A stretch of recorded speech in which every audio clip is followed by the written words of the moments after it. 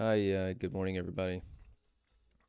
It's nearly 8:30 in the morning, and today I'm going to start a troubleshooting lab. I've been not labbing every day, but rather labbing on the weekends. This is the holiday season. It's really hard to stay on track with studies, especially dedicating so much time. It's really hard, but um, but we got to keep up with it and got to stay sharp, right? Because if if you don't stay sharp, you're going to get dull.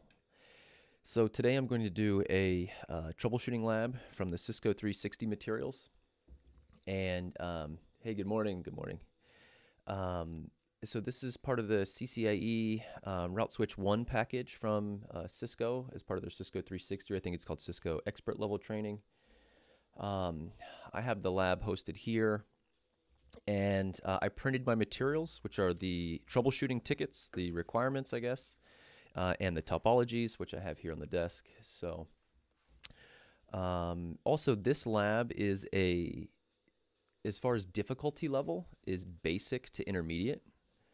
And so it shouldn't be too difficult. But if you're not labbing every day and if you're not solving these problems every day and they become unfamiliar to you, they will be difficult. So I'm hoping I don't get stuck on many things, but I'm expecting that I will. This lab is supposed to be completed in 2 hours, which is the amount of time I think they give you for the actual CCIE lab, for the troubleshooting portion of the CCIE lab anyhow. So I have a 2-hour timer here on my phone. I'm going to start it as soon as I start the lab and then see how far I get, because there are 10 troubleshooting tickets. The tickets cover a lot of technologies. It covers DMVPN, it covers switching, it covers IPv4 OSPF, it covers IPv4 EIGRP, IPv4 RIP, redistribution, security, IPv6 troubleshooting. I'm just kind of getting the main sections here. Quality of service, QoS, and then IP service troubleshooting. So 10 tickets to do in 2 hours. So basically, if you get stuck at any one point, it's a good chance you will not be able to complete within the 2 hours allotted. Now, in the CCIE actual lab exam, do you need to solve all 10 tickets? I don't think so, right? I think there's a number of tickets you need to solve. There's a point value you need to achieve, and each trouble ticket is worth a different point value. For example, ticket number 1 is worth 2 points, ticket number 2 is worth 3 points. So I bet they'll range between 1 and 3 or maybe 4 points. And there's probably a minimum score you have to hit. So it might be you need 10 points to pass that section. So out of 10 tickets, you might have to solve 5 5 tickets at 2 points apiece. That would give you 10 points. So whatever the actual score is, passing score, I don't know, but I do know there is a minimum passing score, and I think that varies per exam, right? Per the tickets you're given. So I have my lab booted up here. I'm gonna change the cameras around and then start my timer and get started. And I've already read through the requirements and the restrictions for this lab, and it basically some important things to point out in case anyone's not familiar with this style of test is some of the restrictions are you cannot use any static routes. You have to advertise loopback interfaces with their original masks. The network 0.0.0/0 should not appear in any routing table using show IP route. Do not use the IP default gateway or IP default network commands. Do not introduce any new IP addresses. You cannot change IP addresses. Everything needs to be reachable from everywhere. So if you're doing these kind of labs often, these aren't new requirements. They aren't unusual. But if you're not familiar with this style of testing, then it certainly can be challenging. A lot of times they put some pretty stiff restrictions on, like, having to, establish an adjacency without using multicast, or you know, use no static routes. I mean, just like this said, often there are some pretty heavy restrictions, but because this is a basic level, it's a little bit wide open. So without further ado, let's get everything set up, and we'll dive right in. Here I have my lab.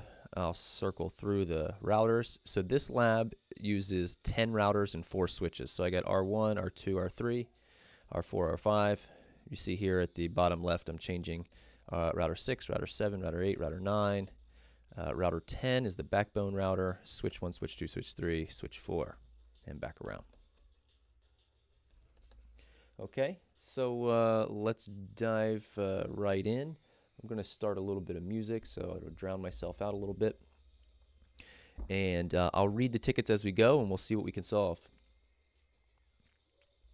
Troubleshooting ticket number 1. Users reported that the connectivity within the DMVPN is broken. R2 can ping R1, but R2 cannot ping R4 across the DMVPN subnet. While resolving this ticket, refer to the description of topology and expected behavior and special goals and restrictions. All right, so if I look at, I don't see on the topology drawing where's the DMVPN network. So let's use the R1, R2, and R4. Use the DMVPN subnet 172.10.124.0 to exchange the IPv4 traffic as shown in the IPv4 diagram. Okay. Ethernet 01 interface on the subnet are used for DMVPN multi-point GRE tunnel source. R1 is the DMVPN hub. R2 and 4 are the DMVPN spokes. All right, here's what the objective that they want. All IPv4 same subnet addresses that are configured on the DMVPN must be reachable without requiring routing protocol support. Only IPv4 unicast traffic is forwarding between the DMVPN devices. R1 is the next hop server for routers 2 and 4. Okay. So this should be pretty easy. Let's dive right in. I'm going to, I should have started my timer. I forgot. Starting the timer. All right. Counting down. All right. So let's do show IP interface brief. I want to see what our tunnel is. Tunnel 124. Show run interface. Tunnel 124. All right, tunnel source, GRE multipoint, that's fine. Key 10, network ID 10. This is for OSPF. All right. Show IP interface brief. I'm trying to attack this the same way that I would in the exam. After all, I am preparing for the exam. All right. I did not check what is 10.10.11. All right, 10.10.11. All right, this is wrong here. Key 10 network ID. All right, so what I need to do is say no to that.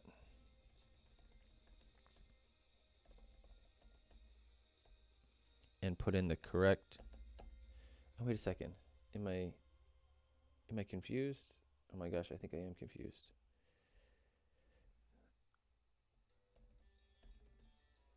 I do want to keep that. 172.10.124.1. 172.10.124.1. 24-bit mask. It said router 2 can ping router 1, but router 2 cannot ping router 4 across the DMVPN. Let's take a look at router 4.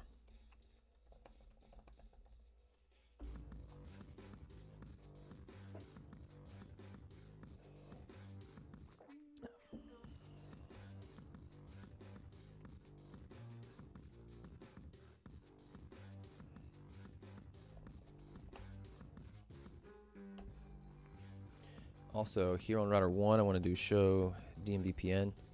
Okay, so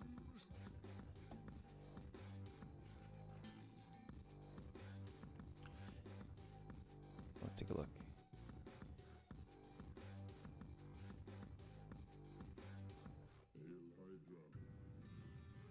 All right, it is mapped wrong here. Network ID, GRE multi, non-broadcast.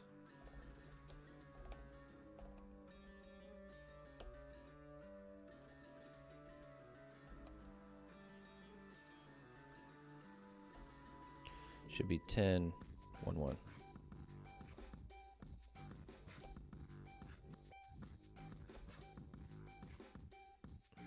And then if I do shut the tunnel down and bring it back up, it should send that that registration message as soon as it comes back up. Let me also make sure to do show IP interface brief 10.10.1.4. Bring the tunnel back up.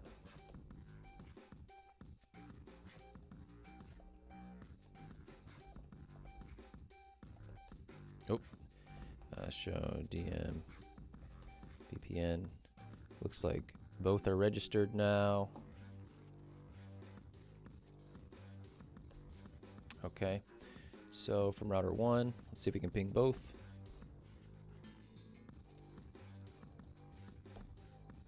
Successful.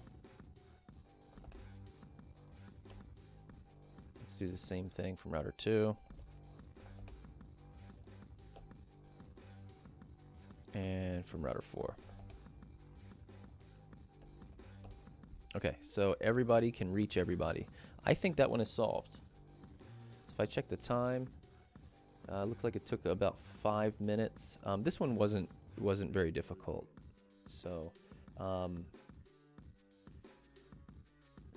just going to put a check mark next to that one on my sheet just to indicate that I've completed it and that I think I got it right. So the next one is switched network troubleshooting. So this one is going to involve the switches, I'm sure.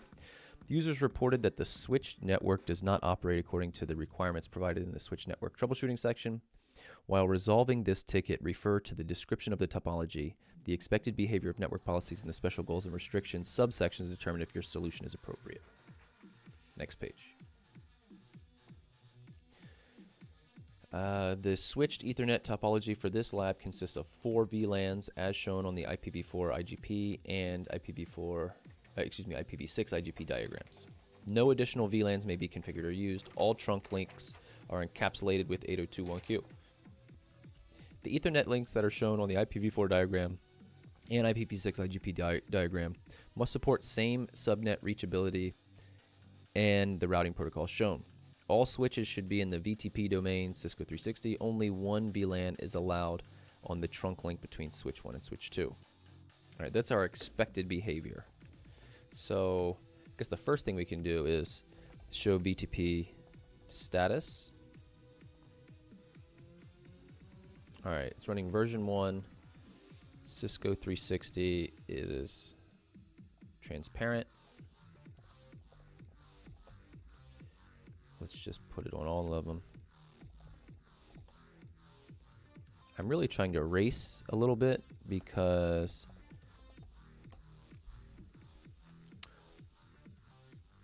I don't want to run out of time. I want to see if I can be successful with time still left. Okay, what I'm doing here is I'm checking the operational mode, I'm checking the domain, and I'm checking the version. And as I click through the 4 switches, switch 1, switch 2, switch 3, and switch 4, they are all in transparent mode. They're all in version 1. They all have the domain name Cisco 360. Only one VLAN is allowed on the trunk between switch 1 and switch 2. Let's get on switch 1 and switch 2. Show interface trunking. I guess let's do show CDP neighbors. And show CDP neighbors. All right, here's switch 1. This is switch 1, 2 and 3, Ethernet 2 and 3.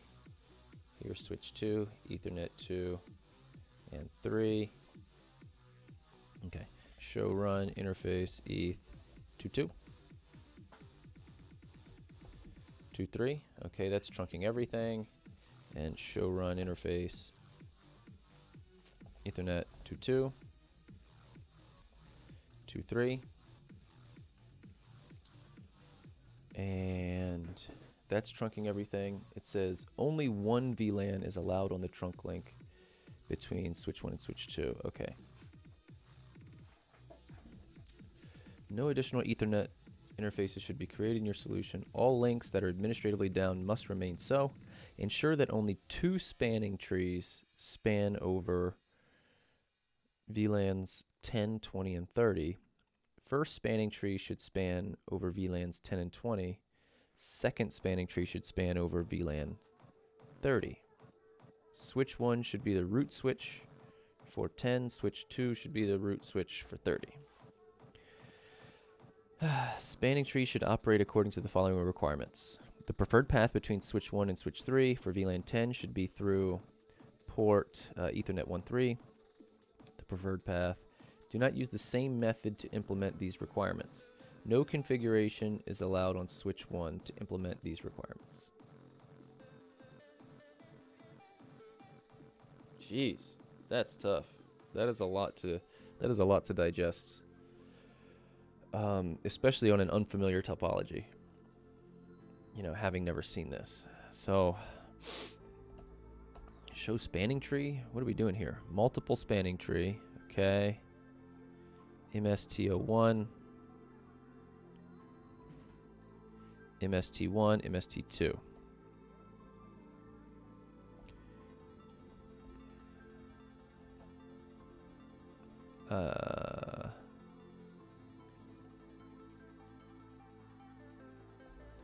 MST.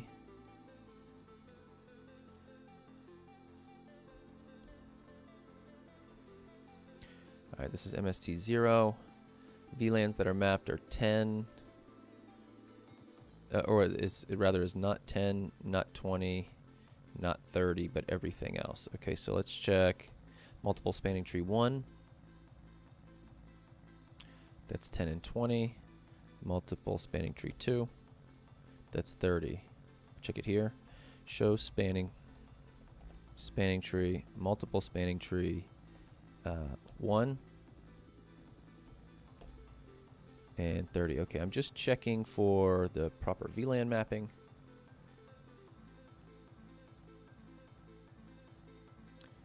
The root is this switch for multiple spanning tree 2. Switch 2 should be the root switch for VLAN 30. It is. And for switch 1 should be the root for VLAN 10. Multiple spanning tree 1. This switch is. Okay, perfect. So let me make some check marks. All right, both of those. Ensure that only 2 spanning trees span over VLANs 10, 20, and 30. The first spanning tree should span over both. Okay. That I have ensured. All links that are administratively down must remain so. I won't change that. No additional Ethernet interfaces can be used in your solution. Okay. Next is this block, which is about 5 bullet points. Spanning tree should operate according to the following requirements. The preferred path between switch 1 and switch 3, which I guess I have to look at the Ethernet switching diagram. Guys, if anyone wants to take a peek or follow along with this lab and some of the labs that I do as part of the Cisco 360, as part of the Cisco 360 stuff, let me see if I can do...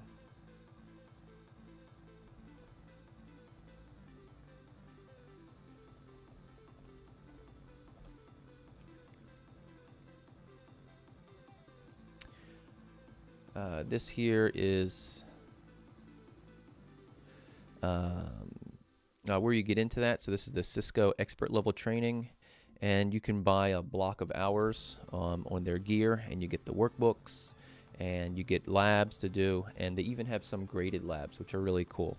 I have a couple of graded labs as part of my package, but I'm going to save those for the very end, because once you do a graded lab, you can only do it once, and then you have to buy it again. So I've already bought it and I'm saving it because I make sure that I kind of want to use that as the real barometer of, am I ready for the lab exam or not? And even though it's not the same exact exam and it's, you know, relative in difficulty level, it will at least give me, you know, a better understanding of whether or not if I'm ready. So that's where I'm at. But if anyone wants to follow along, I'm doing the troubleshooting lab TA01 here.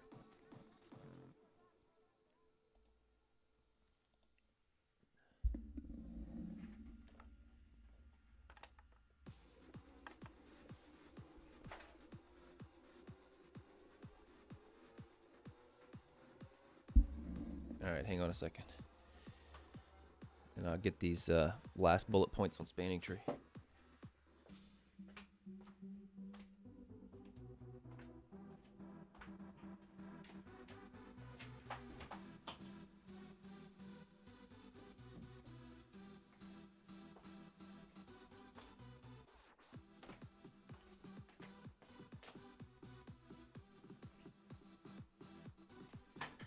All right.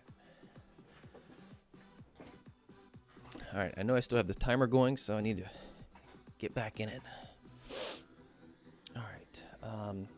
The preferred path between switch 1 and switch 3 for VLAN 10 should be through port Ethernet 1.3. All right, let's take a look. All right, switch 1 and switch 3. Let's take a look at what switch 1 for VLAN 10, which is here.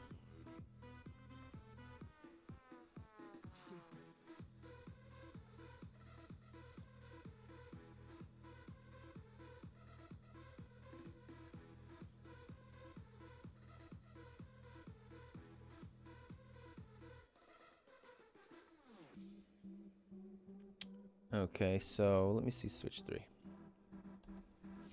Show spanning tree.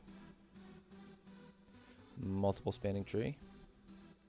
Show spanning tree, multiple spanning tree 1. It's 10 and 20. So it wants us to use this interface for VLAN 10.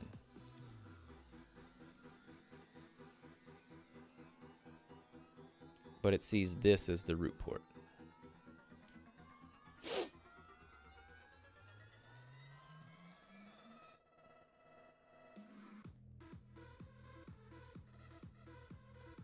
All right, I think there's a way to do this. I can't remember what it is. Show spanning tree interface. Maybe multiple spanning tree 1 interface.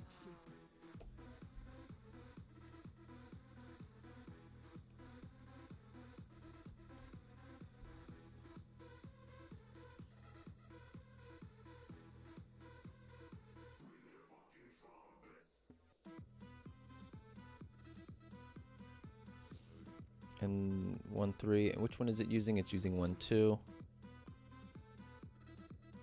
1.2 is the root. So here's 1.2.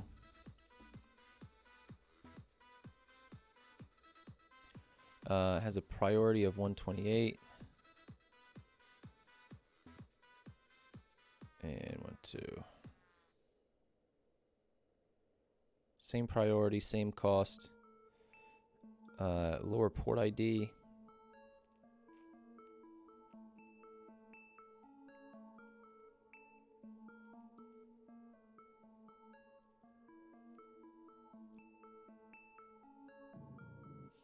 How do I reset that?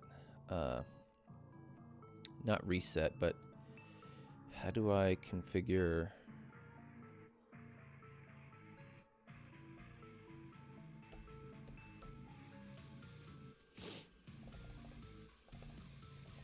Ethernet 1.3. So I'm on switch 1. I'm going to configure it on the switch 1 side.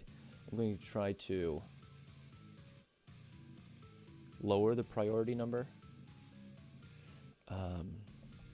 Spanning tree, multiple spanning tree 1, port priority in increments of 64.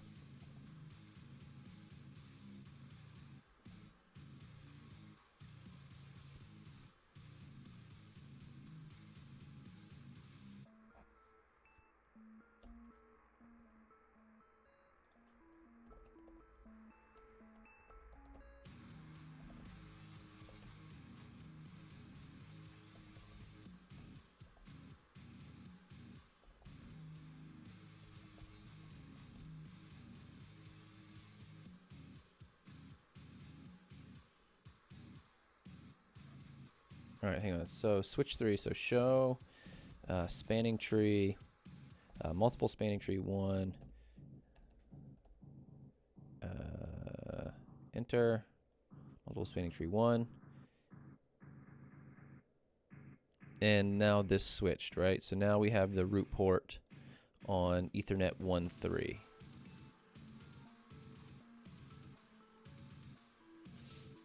But I still can't figure out how to get that view I'm looking for. So that worked by lowering the priority on the upstream switch. But how do I see that? Show spanning tree interface 1.3.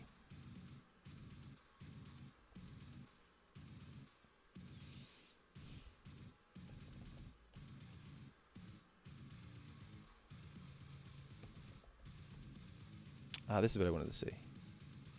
Yeah, this is what I wanted to see. Okay. Ethernet 1.3 of multiple spanning tree 1 is root forwarding. Designated port ID. Designated port priority. Where's that? Designated bridge priority.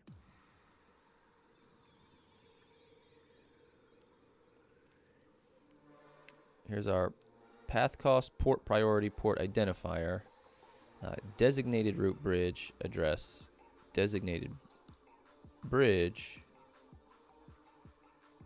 That should be us.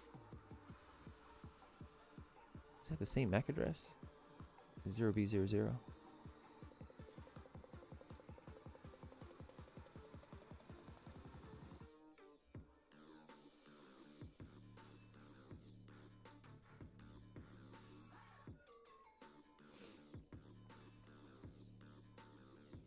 Okay. Show spanning. I guess I'm seeing something in the output that is inconsistent of what I thought it should be. Show spanning tree, multiple spanning tree. Show spanning tree, multiple spanning tree, instance 1. Okay. Our bridge is D and the root is B. I'm looking at this value right here. Okay, all right. So I think that one is done, but there's still another task here.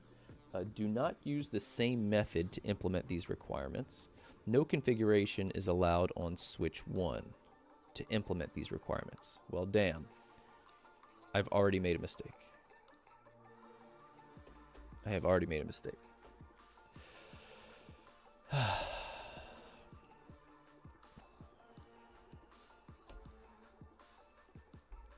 Okay, I made the change on switch 1.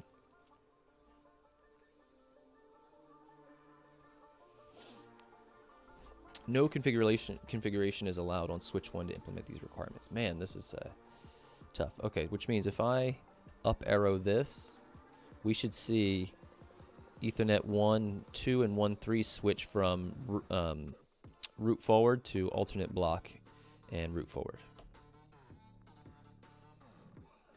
And we do. Okay, which means I can't use priority there. Maybe I can use cost.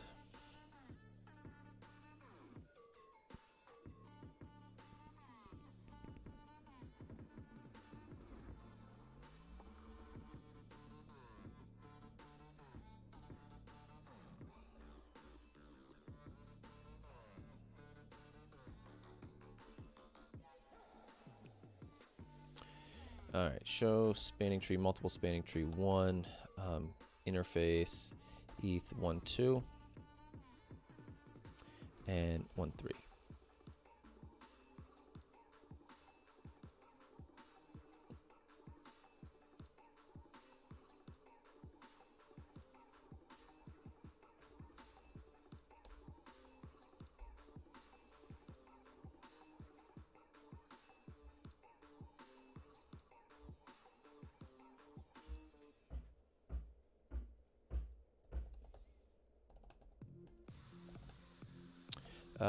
Interface ETH 1.3.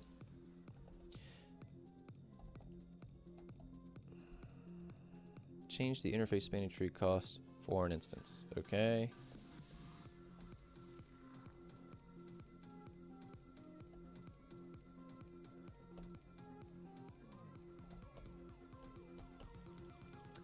Hey, trust the process. Good morning. Good morning, Tiffany. Everybody, good morning. Shout out to everybody out there. Thanks for joining me this morning.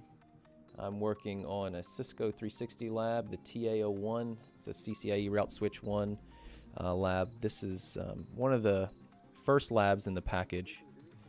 And I'm doing it just as a sort of refresher because I haven't been labbing a lot lately. Holidays really throws me off. So I'm just trying to stay sharp a little bit. It's tough though. It really is tough. All right, so this did flip, right, for multiple spanning tree 1, which is VLAN 10, configuration only on switch 3. I didn't touch switch 1. And here's Ethernet 1.2, Ethernet 1.2 and 1.3, and now we see we have route forwarding on 1.3. So the preferred path between switch 1 and switch 3 for VLAN 10 should be port 1.3. I'll give myself a check mark for that. That's because I'm marking it as complete, and I believe I got it correct. Trust the process. Let's see, I'm starting my first job as a network lab engineer at Cisco. What's your advice to be successful on my position? Wow. Well, first of all, congratulations. Engineer at Cisco. So very, very, very cool job. A lot of great people in the industry, in this field, and that myself and a lot of us follow on social media.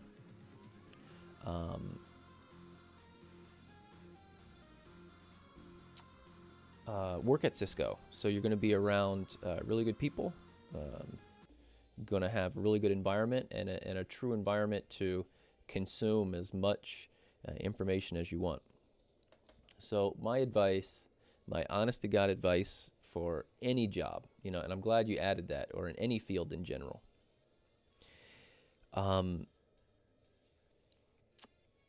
You have to be open to trying new things. You have to always be learning. You have to show your passion. So whatever you're passionate about, share that with the people you work with. And if you're passionate about routing and switching, and you show that you're passionate about routing and switching, then they will give you jobs and tasks and things that you're passionate about. If you're passionate about security, you know, and you want to get into security, then share your passion with people, and people will say, oh, you know, let's give that security lab or that security problem or whatever the task may be, let's give it to so-and-so because they're into that. So don't be afraid to open up. You know, a lot of the people, you know, that I admire and I follow, I enjoy, you know, their presence on social media and in real life because they open up, because they share part of their lives with me. You know, and that's what I try to do here with my streams, is share my journey and sort of open up and expose myself a little bit, you know, to help others. It's a long journey here, and I don't want to have to do it alone. But definitely share your passion with whatever you're passionate with your new teammates, with your personal relationships, with your business relationships. I mean, if you're passionate about playing guitar or piano or something, you know, let them know. And the next time someone needs a guitar player for someone, they're going to ask you because they know that you're passionate about it. So seeing someone's passion is very cool at work. I am very fortunate to work for a small business that recognizes the passion in each of us as individuals, and really accelerates that. And I have a great team of people who I work with, and it's because of that. You know, I know A lot of my coworkers, if I have specific questions about something that I know they're passionate about, I go straight to them. And it makes a really great working environment. And, it means we can all learn from each other. So a lot of people come to me because I'm, been doing this routing and switching journey for such a long time. I'm a little bit passionate about it. I guess I'm probably a lot passionate about it. And so they come to me with networking questions or networking problems, and I enjoy being able to help. So, whatever you do in life, make sure you share your passion with other people, and the relationships will follow. And through that, you'll be able to grow. You really, really, really will be able to grow, professionally and personally. And that's my honest to God truth about that. Let's see. I was using school gear to lab, but now I'm done with college. What should I use to lab, physical gear or virtual? I would go virtual. You can do almost everything you could ever want to do in a virtual lab. That's what I use. I use all virtual. I don't have any physical gear. When I started my CCNA journey 5 years ago, I bought some routers and switches and stuff, and I quickly got rid of them and went virtual, all virtual. Now I use EVE-NG regularly for almost all of my labs, and GNS3 is a good product too. And if you're using like the Cisco Academy or Cisco Learning Network, they give you Packet Tracer. You can use Packet Tracer too if you want. Packet Tracer is a bit limited when you get to the higher level certifications, but it'll do just fine for CCNA and most of CCNP. But definitely go virtual. Therefore, you can be on the move. But if you're working at Cisco, there are lots and lots and lots of opportunities. There's lots and lots of opportunities for you to lab on real gear or virtual gear or Cisco Viral. Let's not forget there's a product called Cisco Viral, which I'm not a fan of. I have used it previously, but I'm just not a fan of anymore. But Cisco does own that product, and it does well if you have big servers to put it on. No Packet Tracer, please. Yeah, I know.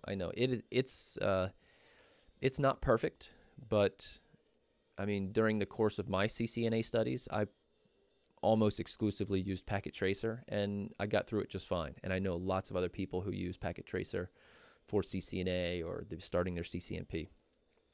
Once you get to the CCNP and security level or data center or stuff like that, you need to move beyond Packet Tracer, and I definitely recommend getting familiar with GNS3 and EVE-NG. So that's my advice for now. I need to get back into this lab. So, but thanks for the questions. If you got any more questions, post them in the chat, and I'll get to them when I can.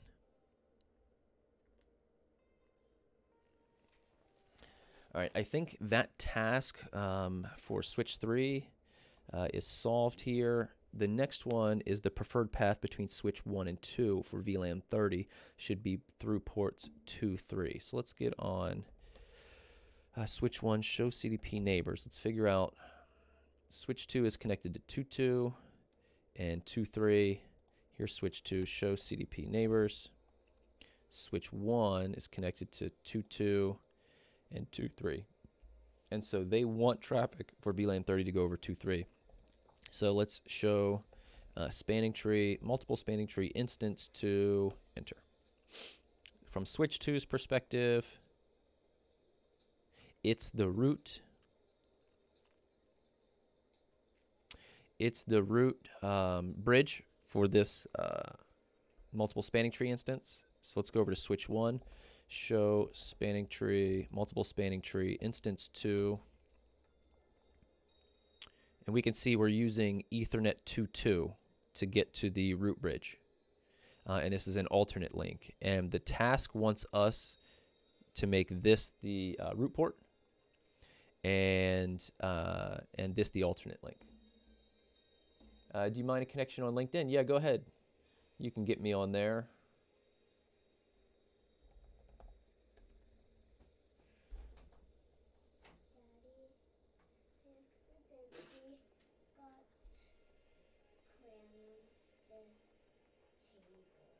What table?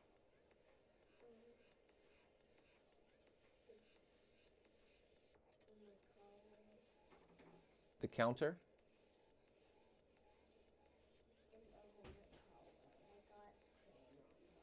a new song to my band, Daddy.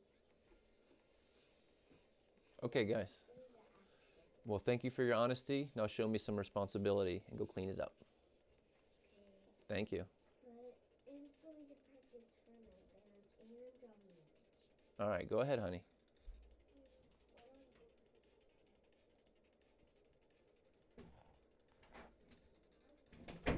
Hmm. You, no matter what you're doing in life, whether you're studying for CCIE or anything, you're always, if you're a parent, you're always a parent. Doesn't matter when you're studying, when you're streaming, when you're anything, you're always a parent, and you have to answer these tough questions, you know, like what to do when you get marker on the table. Yeah, you can go ahead and connect on LinkedIn if you choose. You can DM me on Twitter or something if you want to send a link, or you can try and find me on there. All right, so for this one, I think we're going to change the priority value on switch 2, because one of the requirements here is no configurations should be made on switch 1. So let's influence switch 1 by making a change on switch 2. So let's do interface ETH23 and do spanning tree MST MST2 port priority, let's call it 64, enter. All right, that should not affect switch 2. Switch 2 is the root bridge, so that should remain the root bridge. Spanning tree 2. So yeah, so all of its ports are forwarding. They're all designated ports and they're all in the forwarding state. Let's go to switch 1, and what we want to see is we want to see these two interfaces flip. We want to see 2.3 become root and 2.2 become alternate and blocking. So let's up arrow. And boom, I think we got it. So again, this lab is rated as a basic lab, which means it's basic to intermediate actually, which means this is basic connectivity, so nothing too complicated. All right, so I think that's 2 tickets that I've solved. That gives me 2 points plus 3 points is 5 points. So let's try and get all the tickets.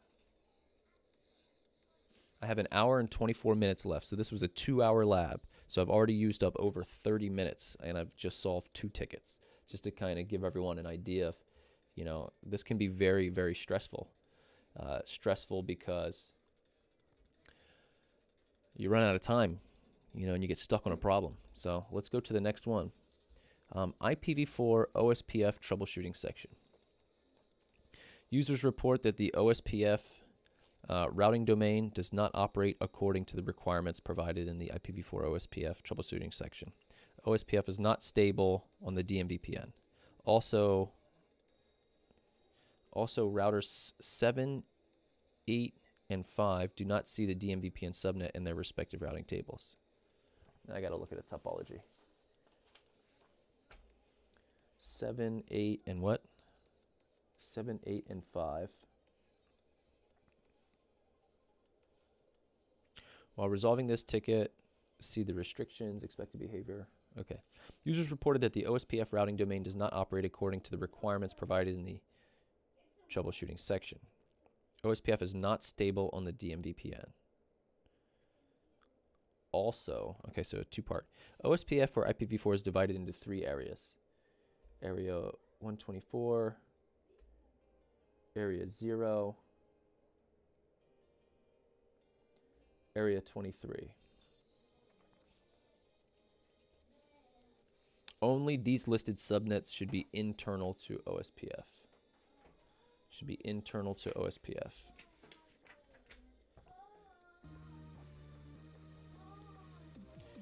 Area 0 includes 172.10.35.0 and 172.10.105.24. Area 124 includes this one, and where's 101? Okay, loop back, area 23, 172.10.23. Expected behavior. OSPF should elect a DR and must use IPv4 unicast communications for the control packets on the DMVPN subnet. Okay, this is one task.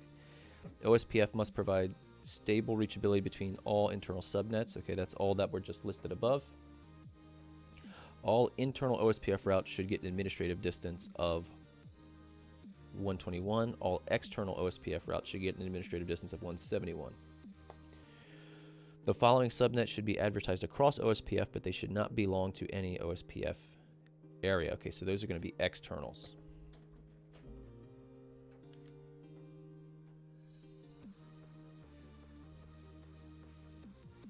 All right, special restrictions. OSPF area 23 should be authenticated with the password Cisco. The password should not be sent in clear text. All right, so this is a task. Router 3 should be router 3 should systematically become the DR.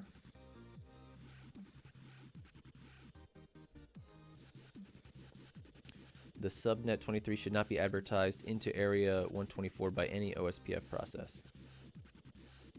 Huh?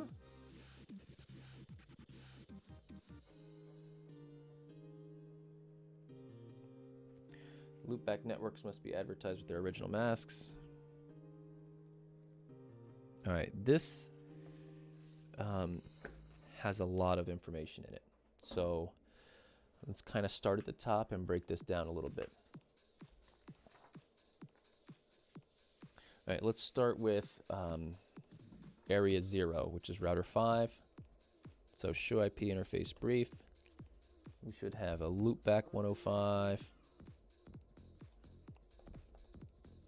Oops, I want to do show IP OSPF interface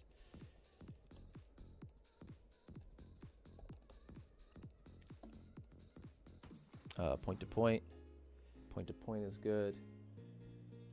And I want to see on router 1. I'm just checking the loopbacks. Show IP interface brief. Show IP OSPF interface. It's loopback. Conft interface, IP OSPF, network type, point to point.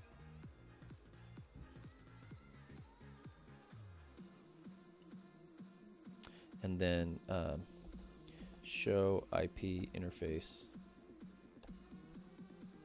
It's a /24. Do show IP interface, loopback 105. And I'm just verifying that it is indeed a /24 and that I don't need to change the mask for anything. All right. All right, so on router 5, let's do show IP OSPF interface brief. All right, area 0, process ID for our loopback and our physical interface. Okay, looks good.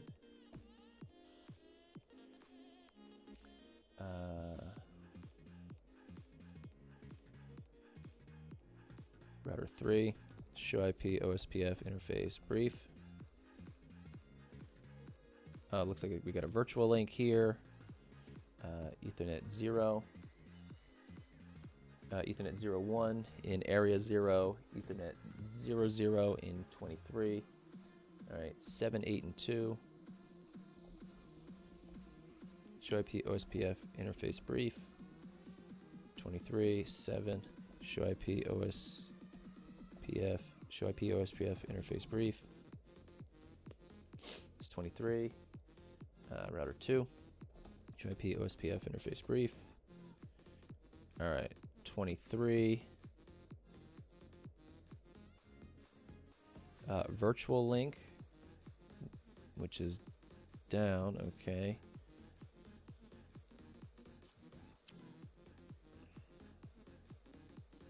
And for the life of me, I cannot remember what NV is. NV0. Don't remember what it is. And then our tunnel interface is area 124. So really, I'm just checking the area boundaries. Show IP OSPF interface brief 124, and then router 1. Show IP OSPF interface brief. Just want to make sure that the OSPF boundaries are they match the topology drawing. Okay.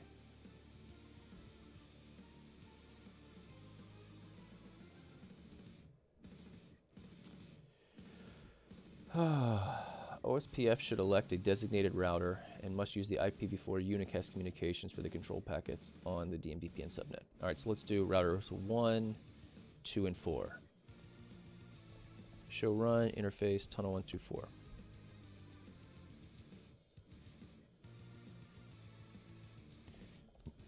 Show run interface.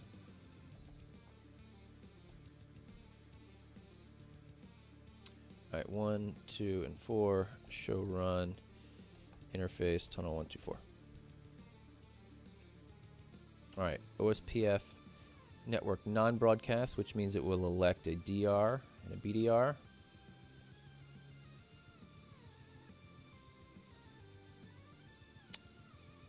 All right, non-broadcast. I see we have a priority 0 here. I think what we're going to do is change that.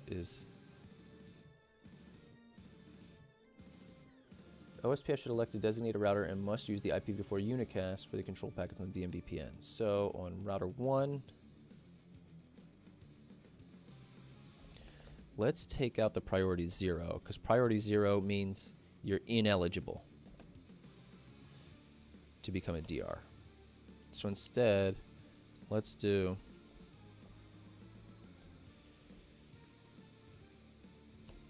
let's do 10, and then let's change here interface tunnel 124, and let's make it so the two spokes can never be the DR or BDR.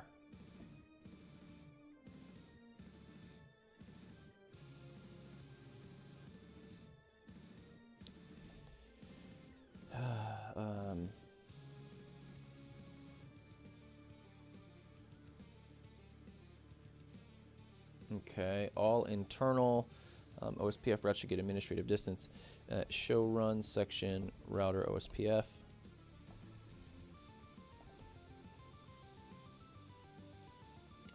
Intra, inter, external.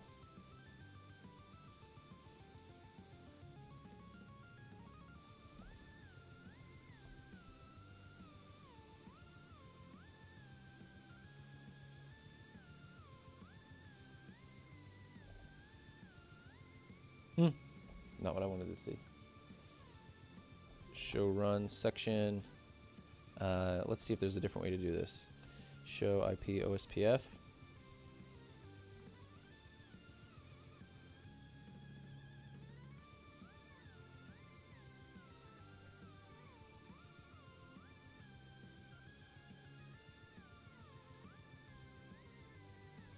Show IP protocols. I'm just sort of exploring around.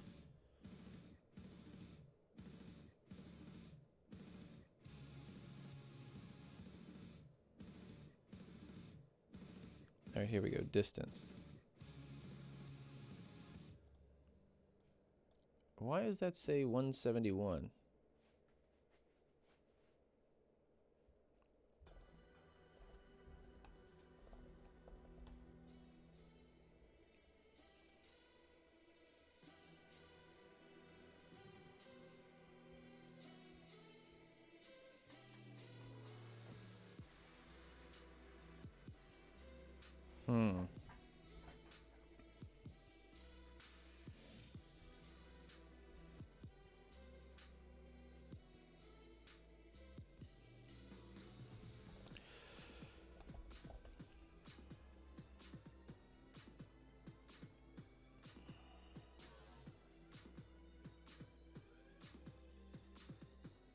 It's weird, I don't see...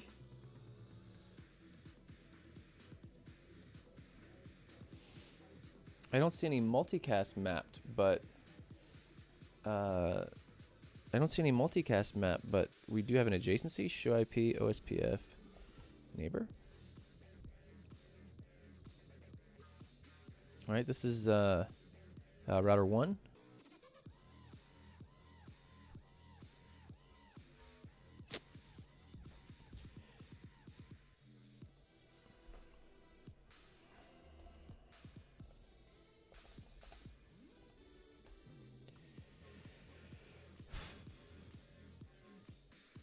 It says non-broadcast, which means I should need a neighbor statement, but I don't see one. I also don't see a multicast mapping, so show run section router OSPF.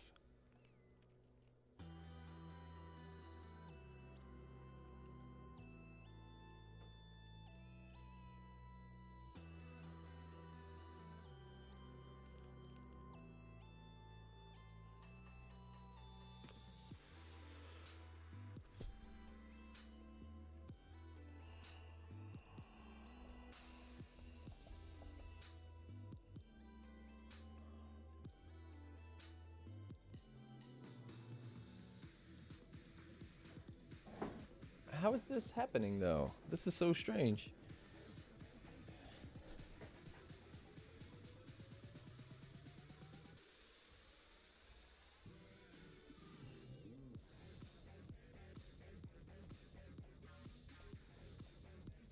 Dead timers, what on a non-broadcast, what, 30 and 130?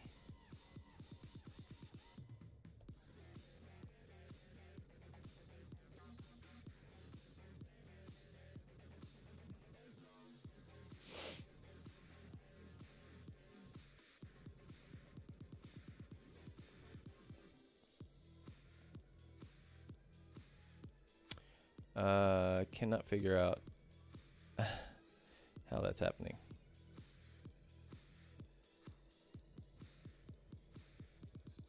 Oh, wait, I see neighbors here. Wait a second. This is router 1. Okay, maybe I'm just confusing myself. Show run interface, tunnel 124.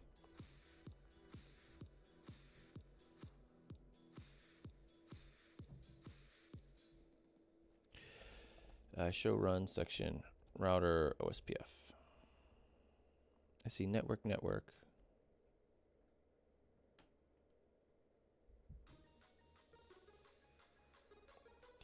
Show run section router OSPF. I see network.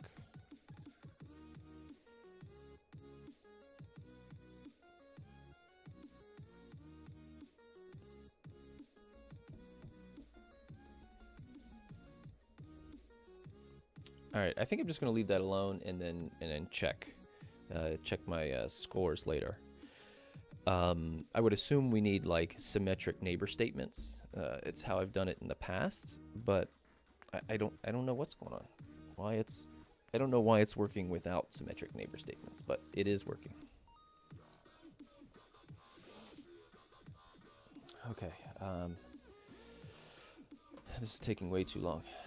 OSPF should elect the designated router on the DMVPN subnet. OSPF must provide stable reachability.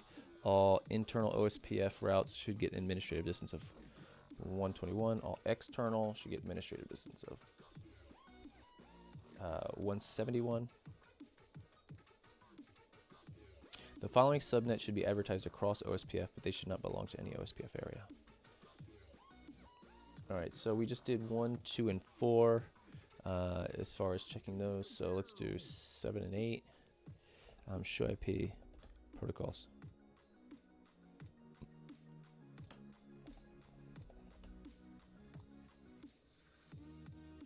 Seven, 8. I'm gonna go with 3 and 5. This is our whole OSPF domain here.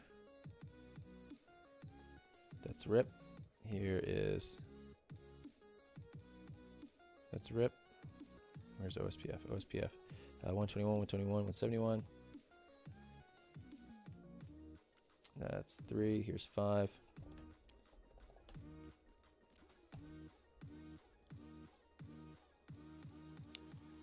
Okay. So that one is done. All internal. Nothing to do there, just verifying.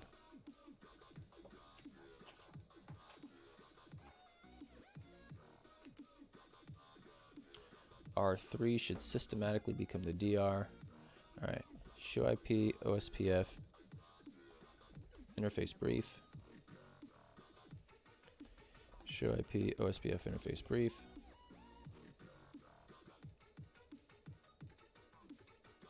It is the DR.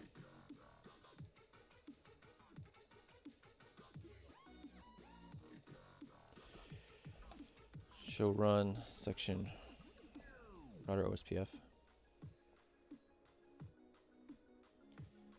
Show IP OSPF interface.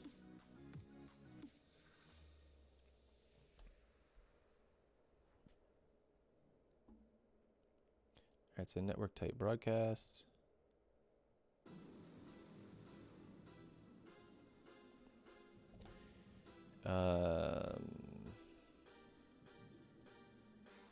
So I am the DR. Oh, excuse me. I am the DR router 3.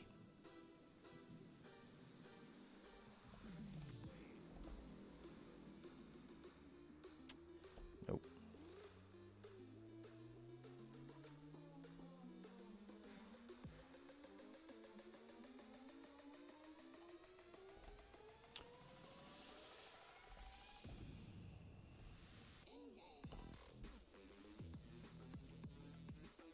Okay, so this will not participate in DR. In a DR election.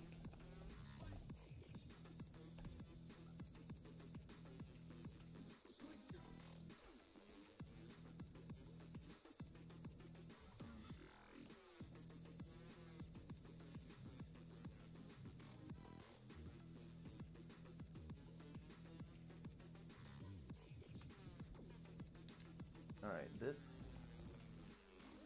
is done already.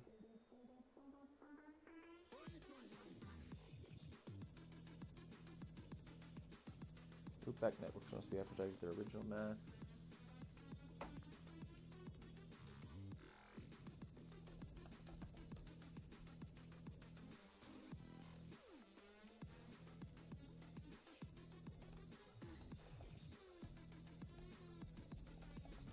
It's taking a long time. All right, I think I checked this already, and there were no additional loopbacks. There were no additional loopbacks with OSPF turned on.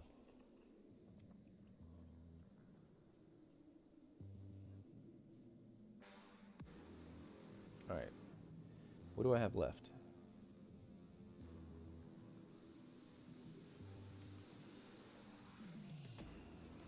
I need to make sure area 23 is authenticated, so that's router 3.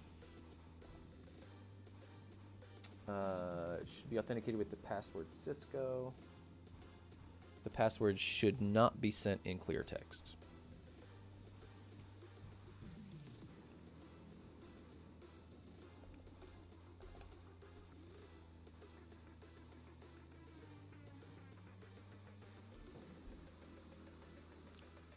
Message digest authentication enabled.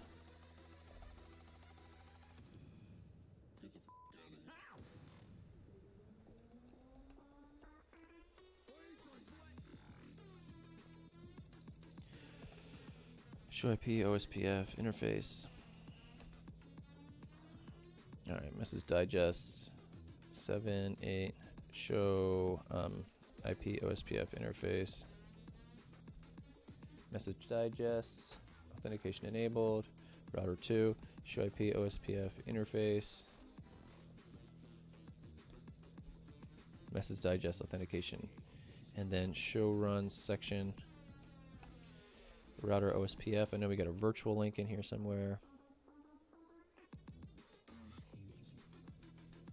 Authentication message digest. Area 23 virtual link. Message digest. Key 1 is an MD5 Cisco. So I guess we can check by doing show IP OSPF neighbors.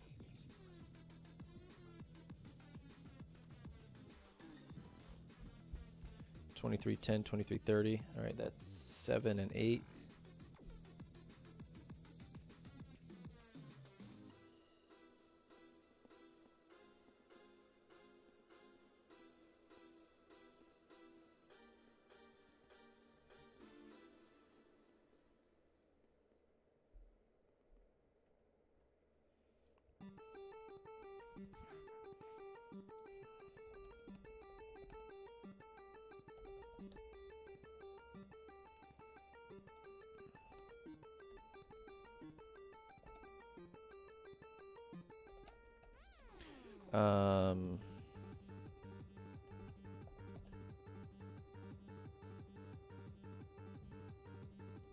Okay, this is a 0.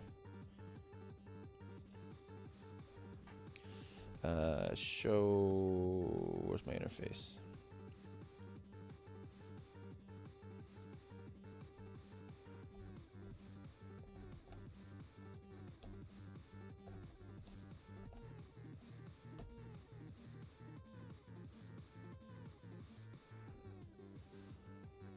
Paste that in.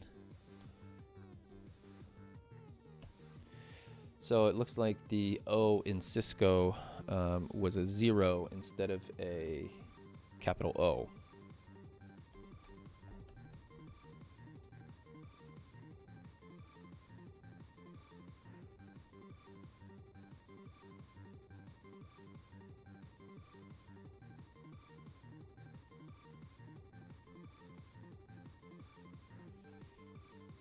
All right, show run section.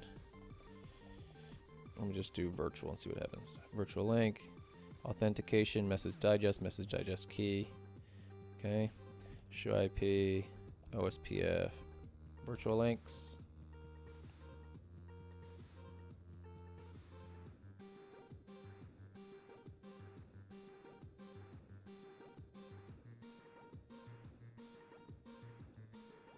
Just scanning here, show IP, OSPF neighbors.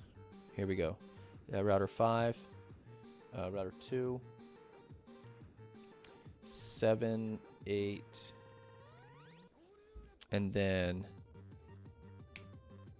the, oh, this is router 2, this is the virtual link. Okay.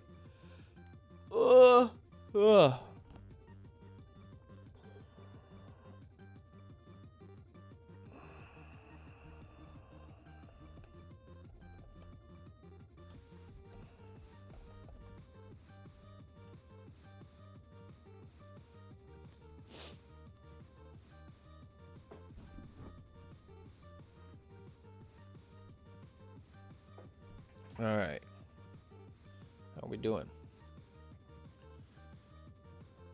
Like there's so much stuff swirling around in my head. I don't even know where I am. I have 1 hour left. Let's double check and make sure we got this ticket all solved up. Still some more tasks to execute.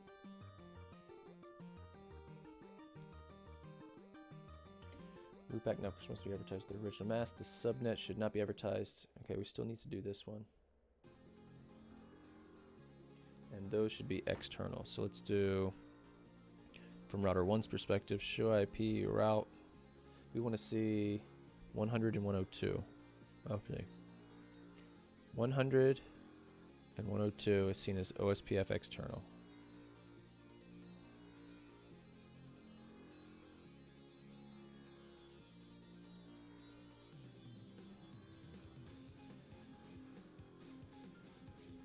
All right, so let's try.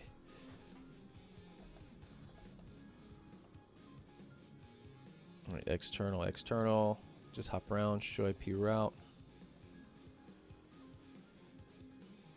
All right, it's connected here. And 102 is connected also. That's on router 2.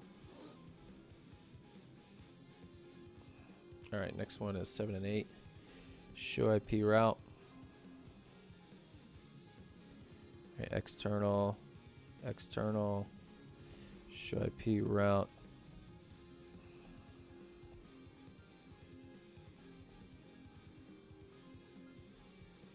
I was thinking I could just see externals only. External. It's 8. Let's go to 3. Show IP route.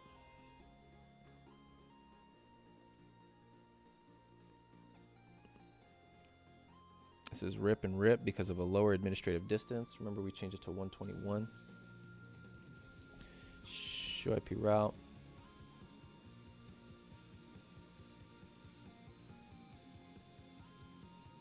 Looks like there's rip between 3 and 4 probably. Okay. All right, so this one should be good.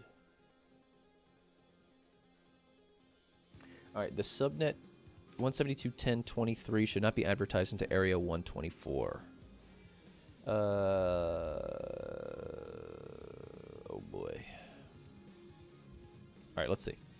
172.10.23. It's here. We're learning it from router 2 as an inter area route. So we want to prevent this from entering area 124. And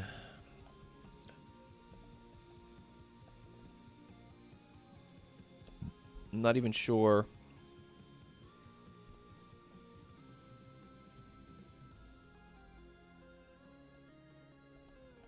like off the top of my head, I don't know how to do that.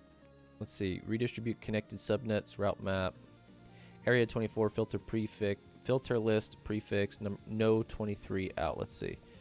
Show run. How about show IP prefix lists?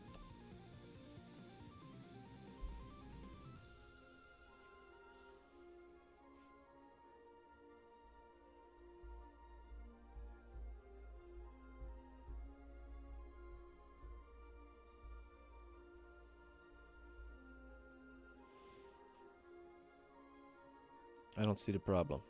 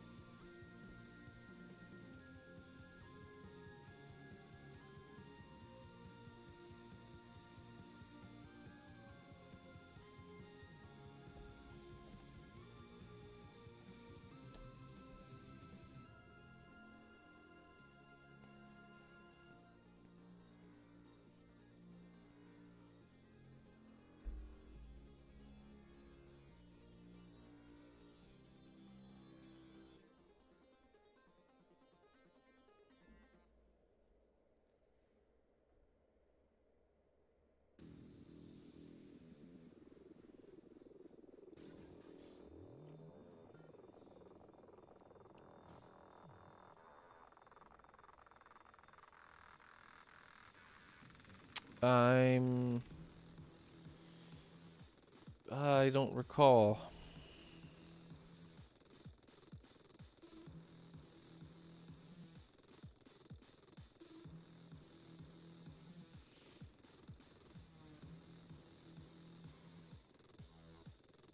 All right, so let me just try these suckers.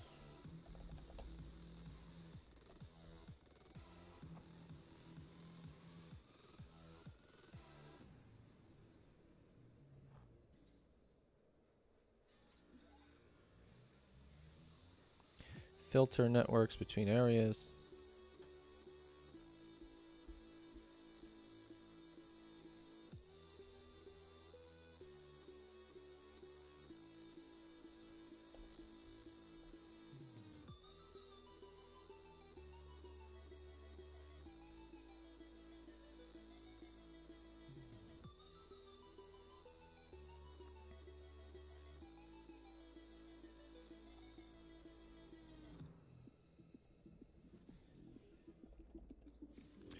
Do show.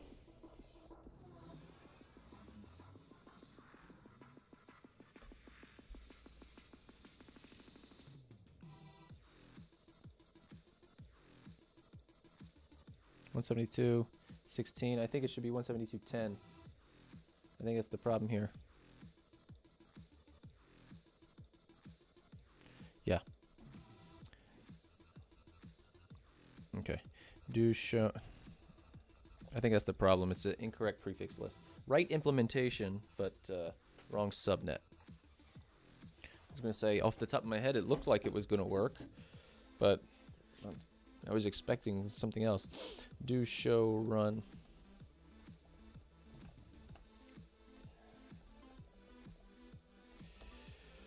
Prefix. So we're going to change this to 10. And let's change this to 4. Show IP prefix.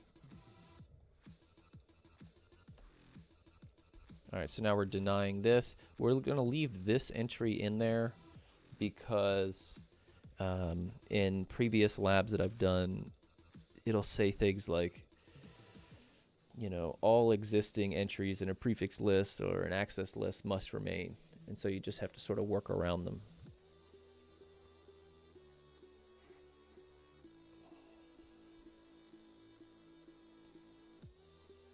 All right, so now that prefix should disappear from this entry here from router 1.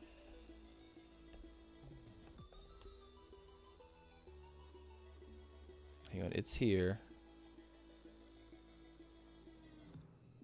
172.10.23.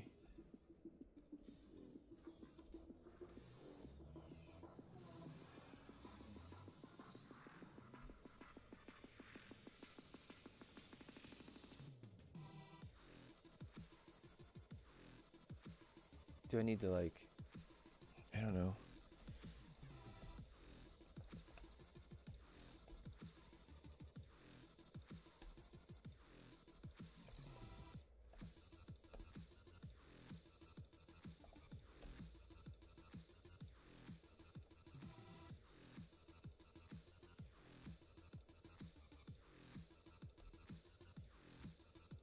All right, it's gone now. Let's see if it comes back.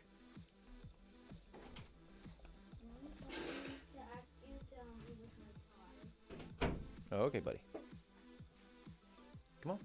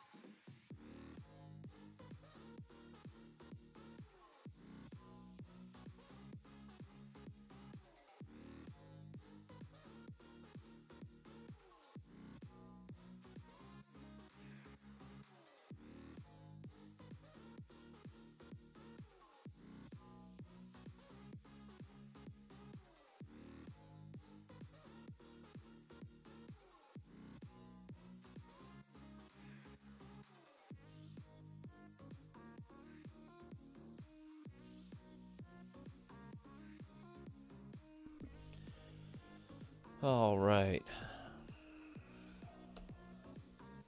All right, everybody's full. That damn subnet is still there.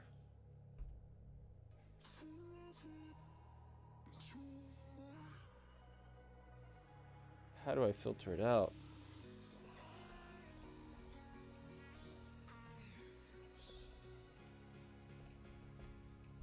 How do I filter it out?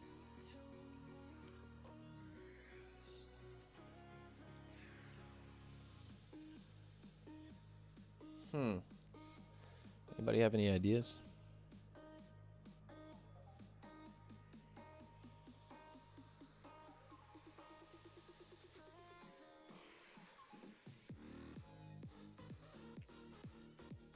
I'm trying to think if it was like a inverse operation, then everything would be denied. Right?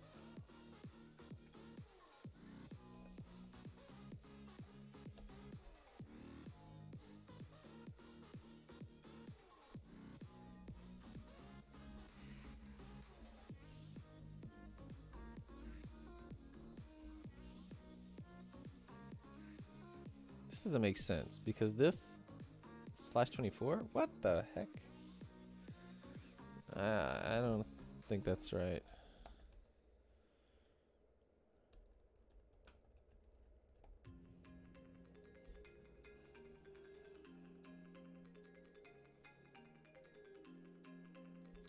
I don't think that's right.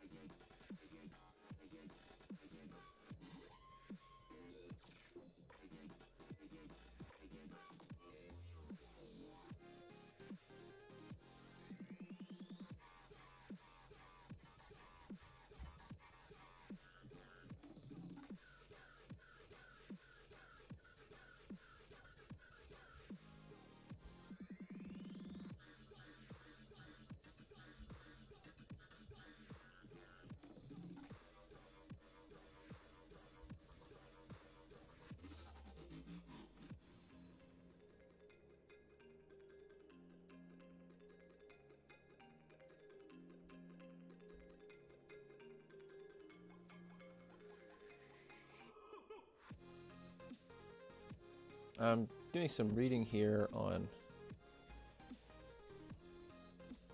a filter list. Why is this not working as expected?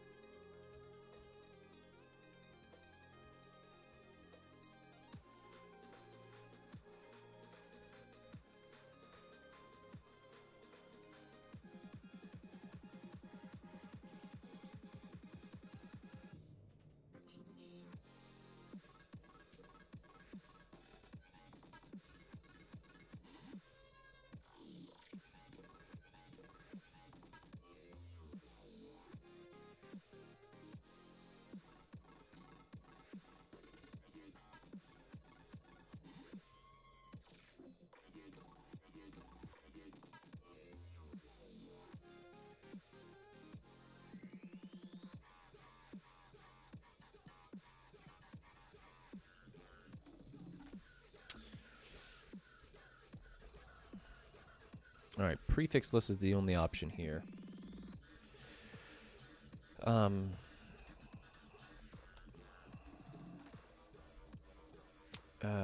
Filter list for all interfaces not set.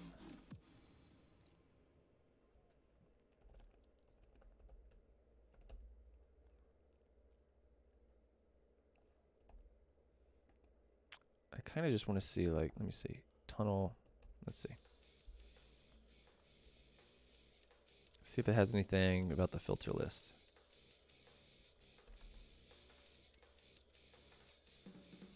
What the hell?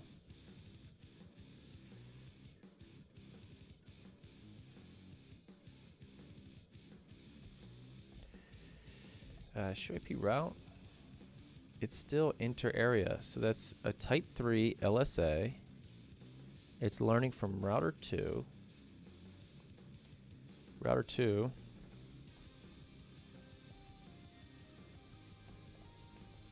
should be filtering that.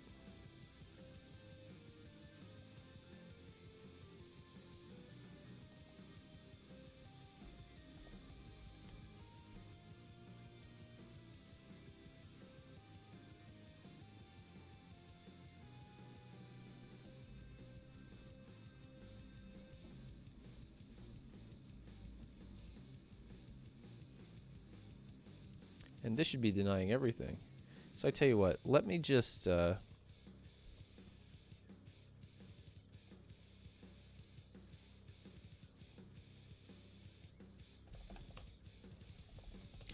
let's give it a prefix list that doesn't exist.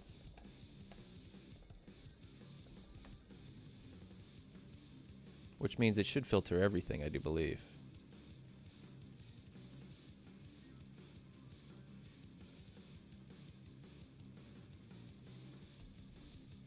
So clear IP OSPF process, yes. Which means router 1 show IP route has that withdrawn.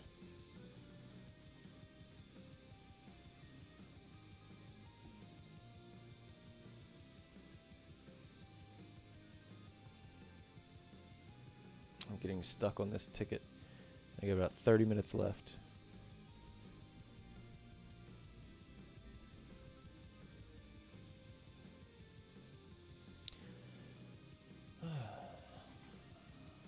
I feel like this was sort of like a lot of bogus crap. There it is again. Shouldn't this be filtered completely? Show IP OSPF database. Summary.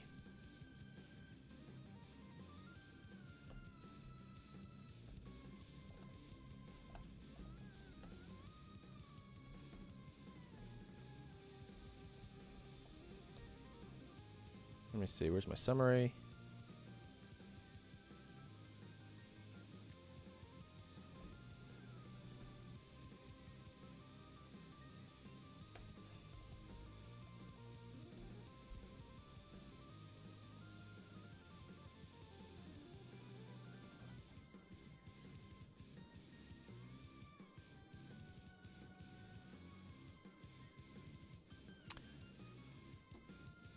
Shouldn't it be filtered?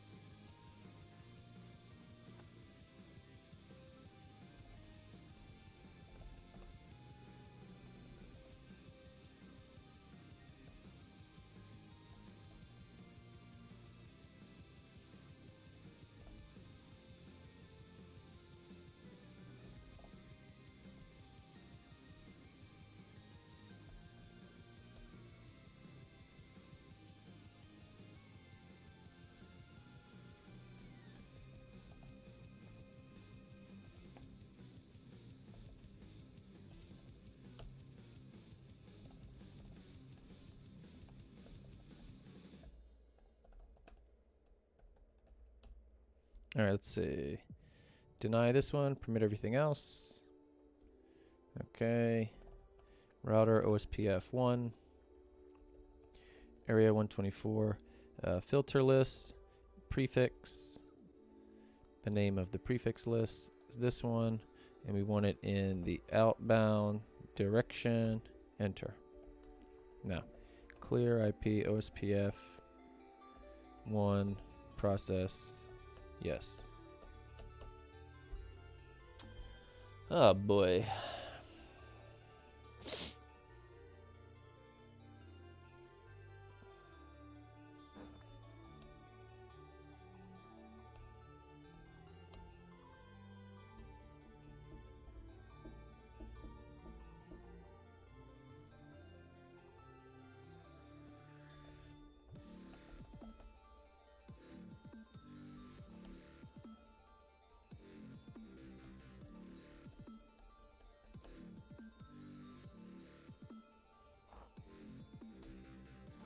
Ugh. Why is it still there?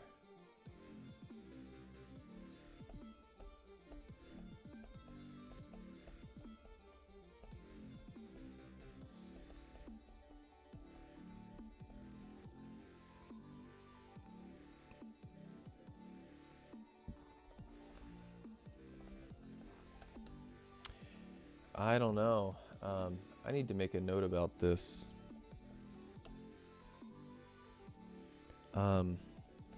Filter OSPF prefixes between areas.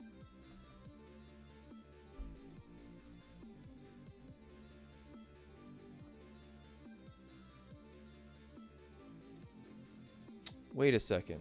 Wait a second.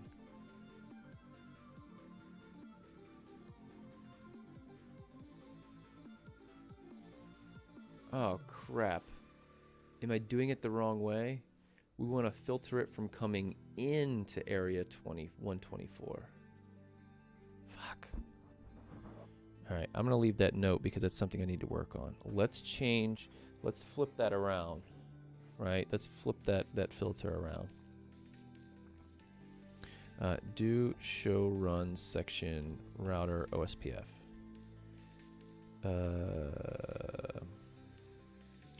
Let's change it to the in direction. I think that might fix my problem.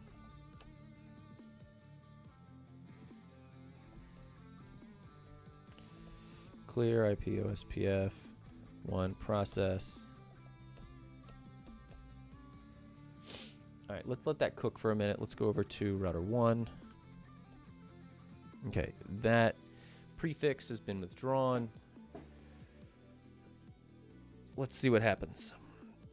I hope I have enough time to finish this and get on to the next one. This is only the 3rd ticket. It's taken a long time. Only 2 hours allotted for 10 tickets. Unbelievable. I mean, I think it's just an obvious representation that I'm not ready. You know, I should be, I would think in 2 hours, I should be far beyond halfway. Especially this lab is considered one of the, I don't know, I call it basic or easier labs. I think I should probably be, where I would like to be, I guess, is past halfway on an advanced lab. And here I am on a basic lab, and I'm only on ticket number 3. I am really feeling bad about that. Show IP OSPF neighbor. All right, everybody's full. And router 3. Not router 3, excuse me, router 1. Show IP route. Does not have the 23 in there, but still does have the other ones and is learning other prefixes from our neighbor. And so from the database, it's not in the database, which means it is being filtered. So that was a problem in my, my understanding of the implementation. So there were two things wrong with that original one. First of all, the permit any at the bottom, which is the permit quad 0/0, was wrong. So it would have filtered everything. And the direction was wrong. So show run section router OSPF. This is what we were looking at here. It used to say out, and it had a different prefix list here. I created a new prefix list.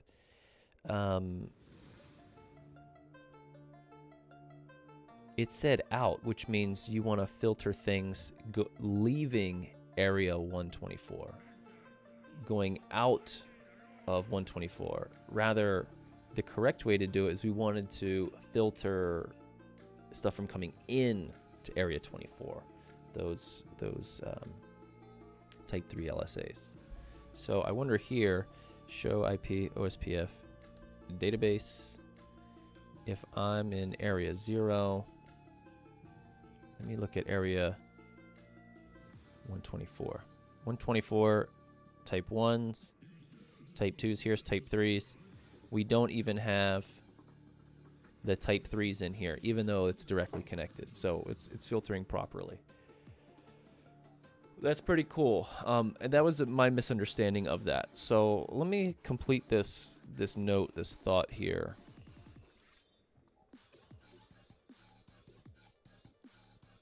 And in fact, I might grab this as the example.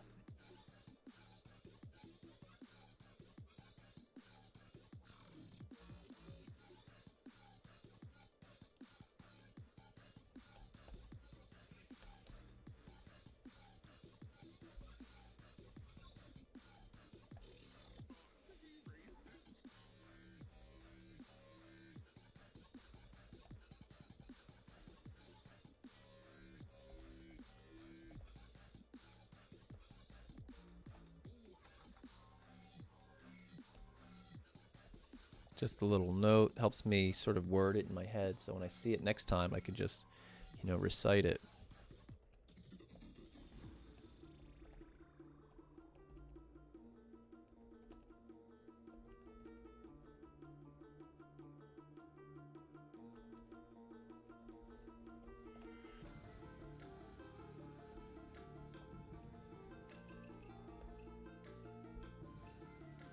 And obviously, it can only be applied at an ABR, right? At an area border routers where you can stop that. Because all of the routers within an area must maintain the exact same database. So it wouldn't make sense to do that on a OSPF internal router. All right, so this filtering is finally done. That was a combination of my misunderstanding and the misconfiguration in the lab had to correct. So I think that's all for this. So I'm going to go ahead and give this one, number 3, a check mark, which means that I think I confidently solved all of the tasks within. Time check, 28 minutes to solve another ticket. This will be ticket number 4. This is really tough stuff, guys. It's not just like leisurely solving tickets whenever you want.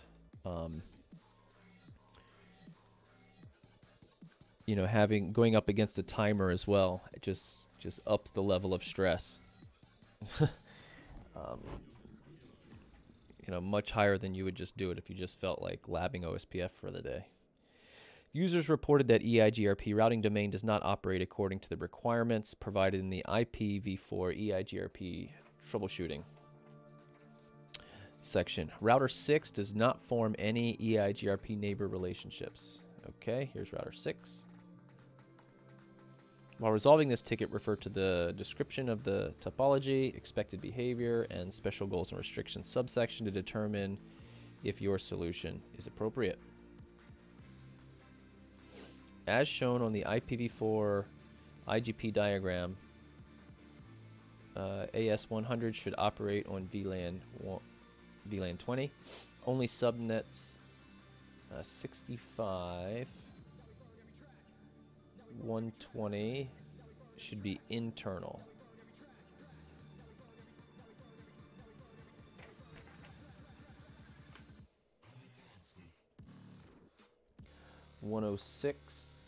The following subnets should be redistributed into EIGRP 106 and 105. The devices that are located in EIGRP should trust only authenticated EIGRP messages. The trusted password should be Cisco 1. Set from, and it gives us a date and should never expire. The password should not be set in clear text. Special goals and restrictions. Ensure that router 6 adds a value 1000 to the EIGRP metric received for the subnet 120. All internal EIGRP routes should get an administrative distance of 123. All external EIGRP routes should get an administrative distance of 169. Okay.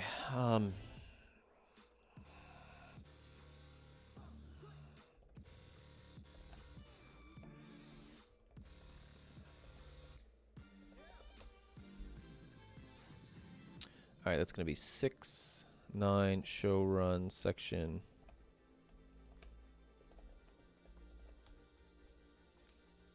And then router 6.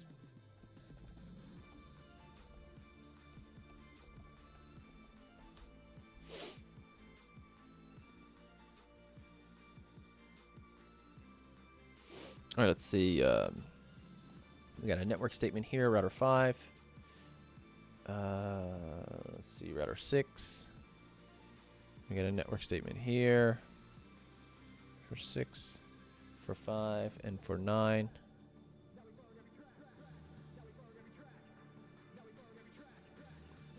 Okay. Distance, EIGRP.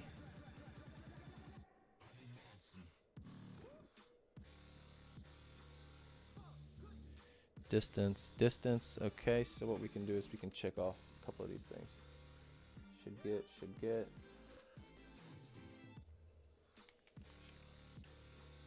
Ensure that router 6 adds the value 1000. All right, we'll need to do that.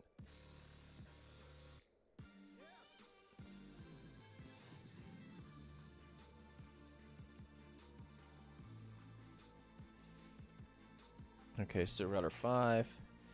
That's internal. Router 6. Okay, that's internal. And then router 9 should have 2 statements. Okay, looks good.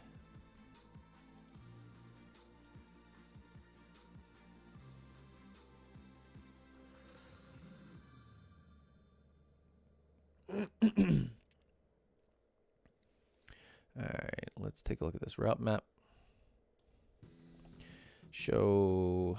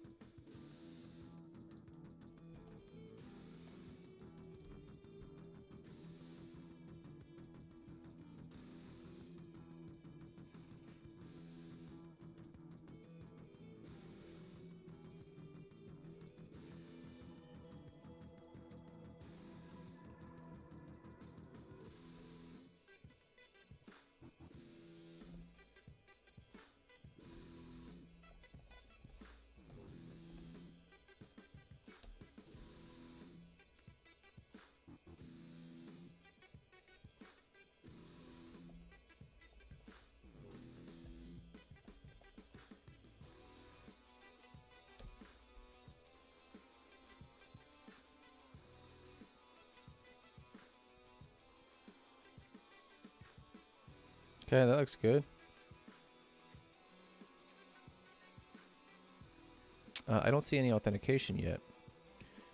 Show IP protocols, EIGRP.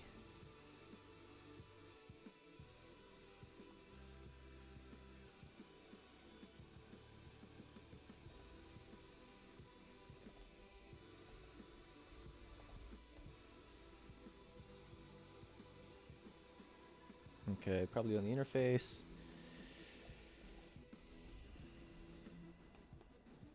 Take a look here. And the specifications on that. 9 and 5, same thing.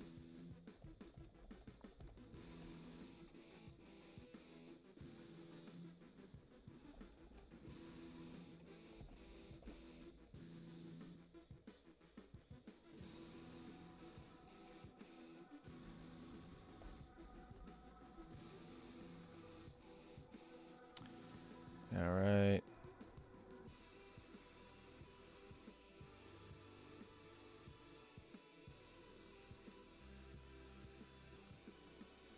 All right, 5, 6, 5, 6, 9.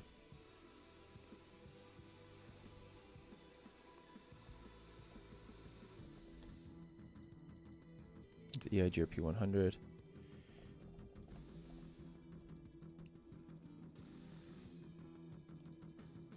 How about show IP EIGRP neighbors? Show IP EIGRP neighbors.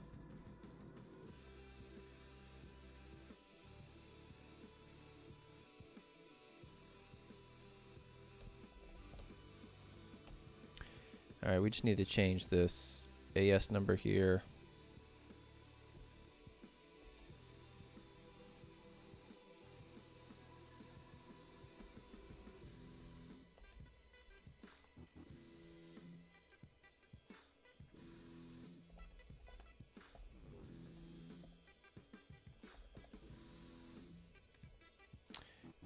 Key chain.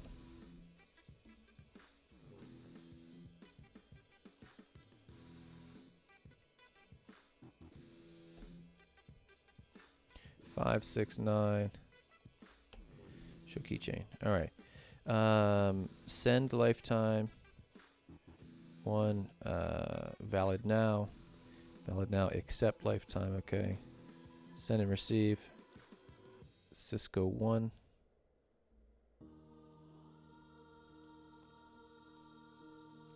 Cisco 1. Looks like it's good. Looks like it's good. Cisco 1 is good. Okay, so now let's check. Show IP EIGRP neighbors. 2 neighbors there. Okay, that looks good. Show IP EIGRP neighbors. Okay. Should be redistributed into EIGRP. Let's take a look at router 6. Show IP route.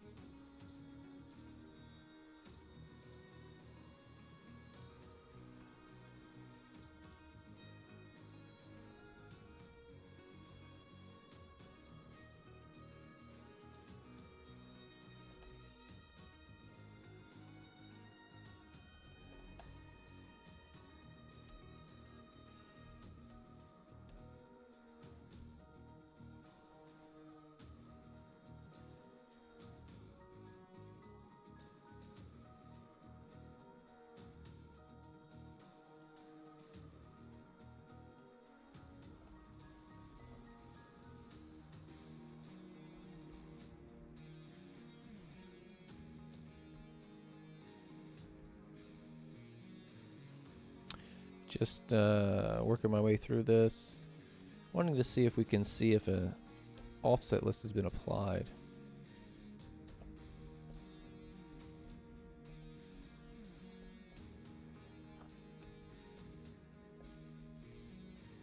Yeah, I don't know. I don't know how to tell if an offset list has been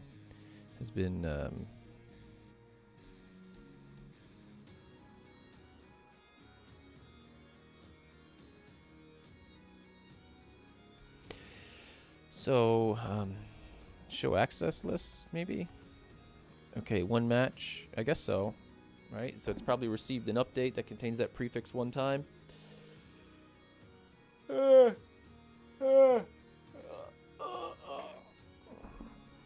okay.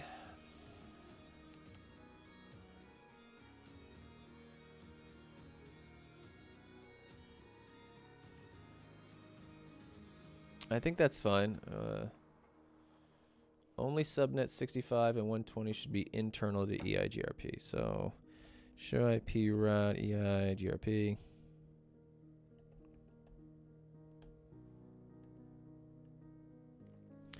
All right, 120 and 165. Okay. Okay.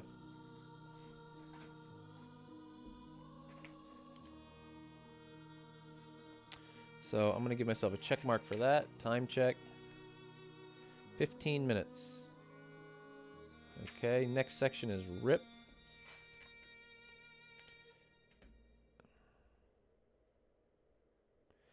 Next section is RIP. Users reported that the RIP routing domain does not operate according to the requirements provided. While resolving this ticket, refer to the description. Okay, RIP operates between routers 3 and 4 as shown on the IPv4 diagram. Router 3 should send only RIP1 updates and listen to only RIP2 updates.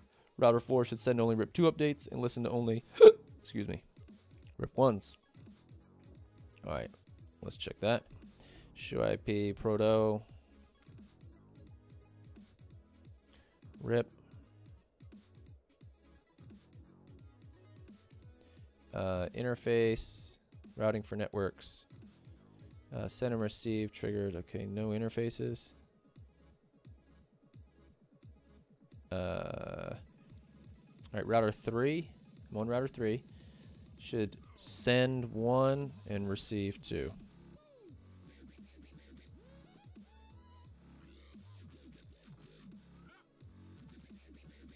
Router 4.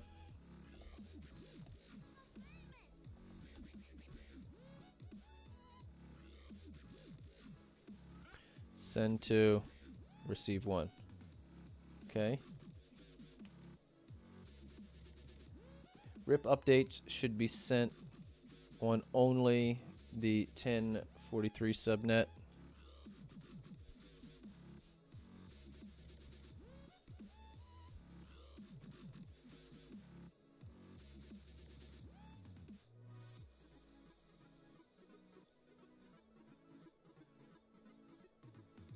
Okay. All RIP updates should be sent to only the destination. So let's take a look. Show run interface.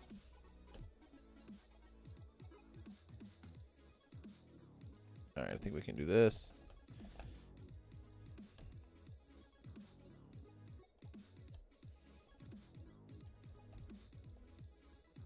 V2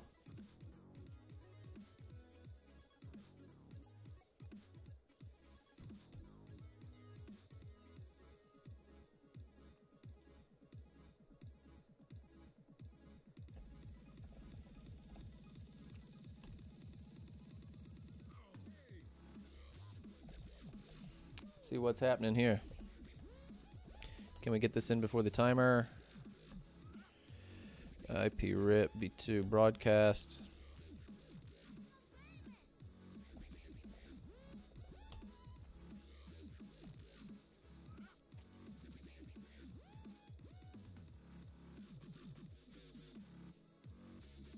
Yeah, I don't think it gives me the information of whether it's sent on a broadcast or not. That would be a debug command. All RIP routes should get an administrative distance of 119. All right, distance 119.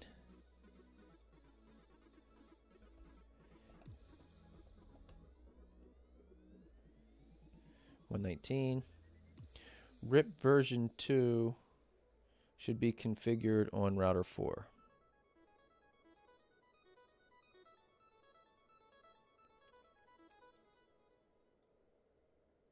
Okay, I think it is. Show run section router RIP. Show run section router RIP.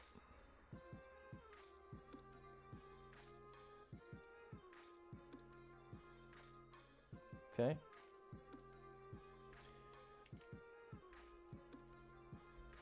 All right, I think that's good. I think that's good.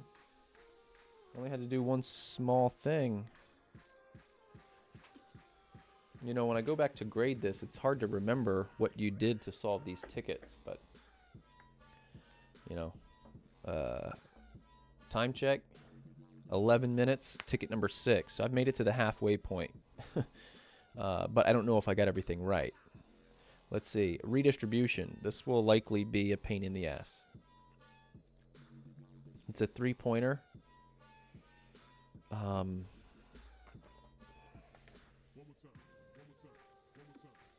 I mean, maybe the security prevent IP address spoofing on both Ethernet interfaces of router 3. Any denied packet should trigger a log on router 3. Let's see if I can just skip ahead and do this one. I almost never go out of order. Ethernet interfaces, let's see, show IP interface brief. Let's see what we're using. All right, 0 and 0, 1, okay.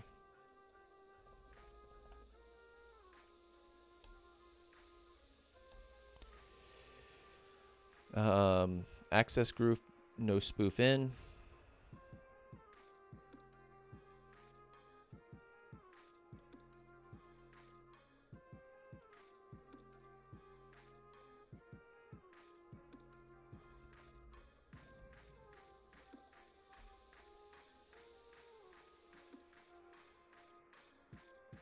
Okay.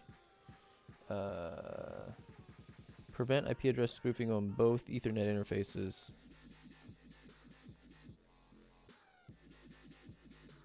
Of router 3.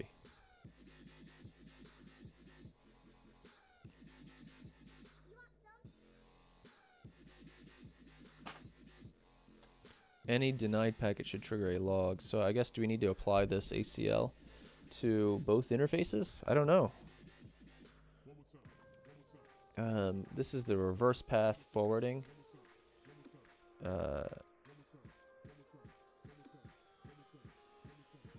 Check.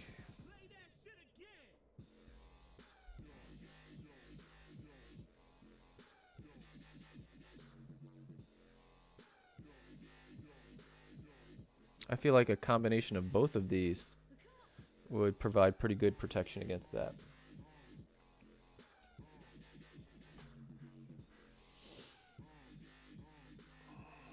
You know, I don't know what the correct answer is for that. I don't know what they're getting at. This is a short one. Do not use the same method on Ethernet 00 and 01 to implement this security feature. On Ethernet 01, ensure that the implemented spoofing method relies on the content of the routing table of router 3. I think this is already completed. Wait, on Ethernet 00, allow only packets sourced from the /16 network. Okay, so 00's got the access list in it. Ensure that a PC located in VLAN 10 may communicate with the DHCP server through router 3.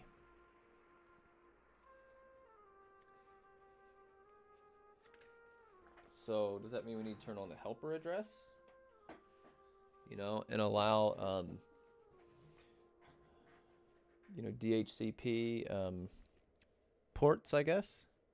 Or is it protocol numbers? What the hell is it? Protocol numbers? 68. IP address of the DHCP server is... Alright, so maybe we need to define a helper. On Ethernet 01, allow packets from the subnet should not be submitted to the spoofing control. Okay. I'm going to take a look at that later because I really want to dissect that. I was thinking maybe I could rush ahead and grab an easy one, but looks like what I've really done is just wasted some time. So this is a interesting lesson in time management. All right, 7 minutes left. Redistribution. Users report that IPv4 IGP routing domain does not operate according to the requirements provided in the IPv4 redistribution troubleshooting section. Router 6 and 9 cannot communicate with the subnet 172.10.35, and router 1 cannot communicate with the subnet 23. While resolving this ticket, refer to the description of the topology, expected behavior. OSPF and RIP are mutually redistributed on 3 and 4. OSPF and EIGRP are mutually redistributed on router 5. All devices should be able to reach all subnets. Use the redistribute connected where required and not restricted by the scenario.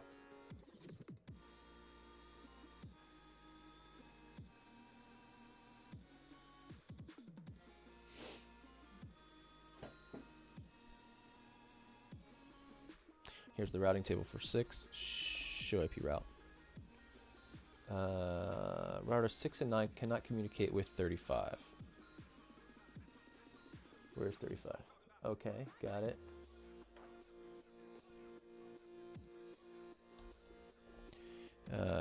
Show run.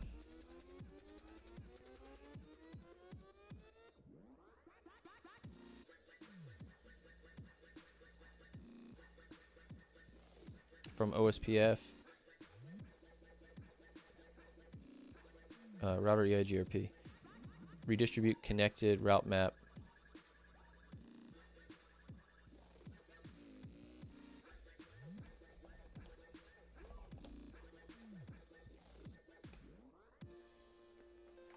For router 5, 30.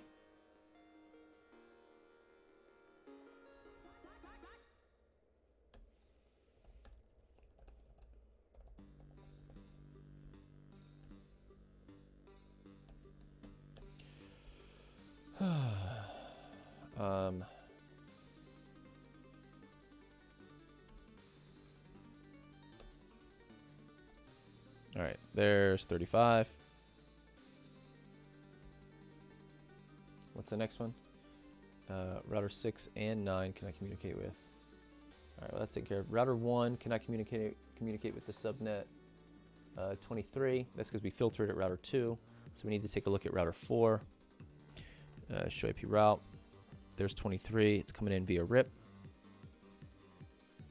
Going back to router 3.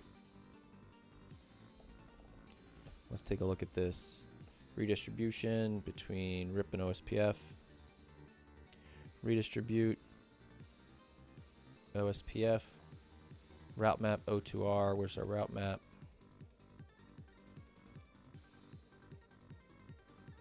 Match IP address OSPF. Access list.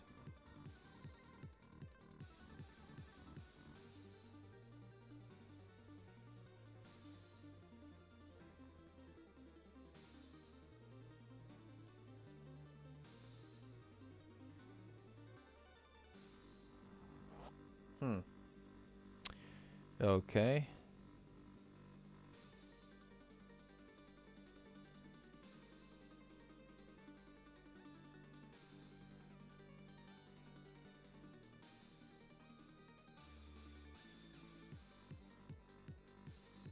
Let me try that again. OSPF redistribute RIP subnets through route map R20. Route map R20 is permit match IP address. And this is permit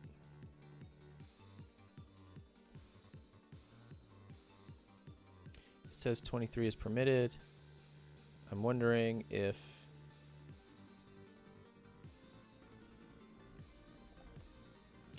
any of those are in here. What comes from 104, 103?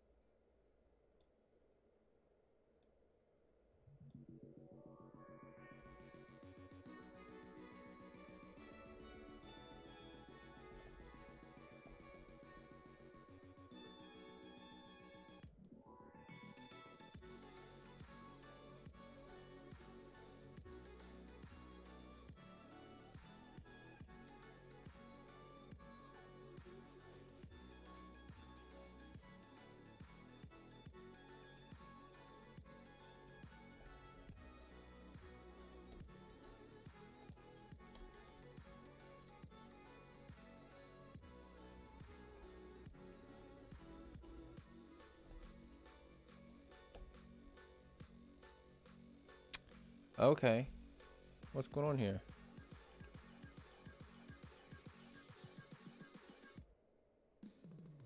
Have I been reading it wrong the whole time?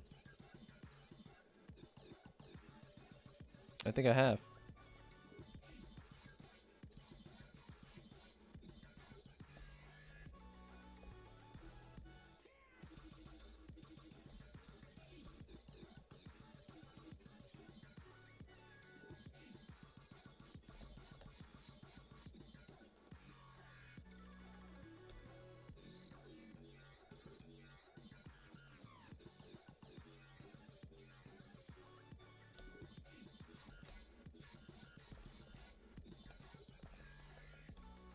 All right, OSPF. We're redistributing RIP subnets. Show route map R2O. R2O uses the access list. Show access list RIP.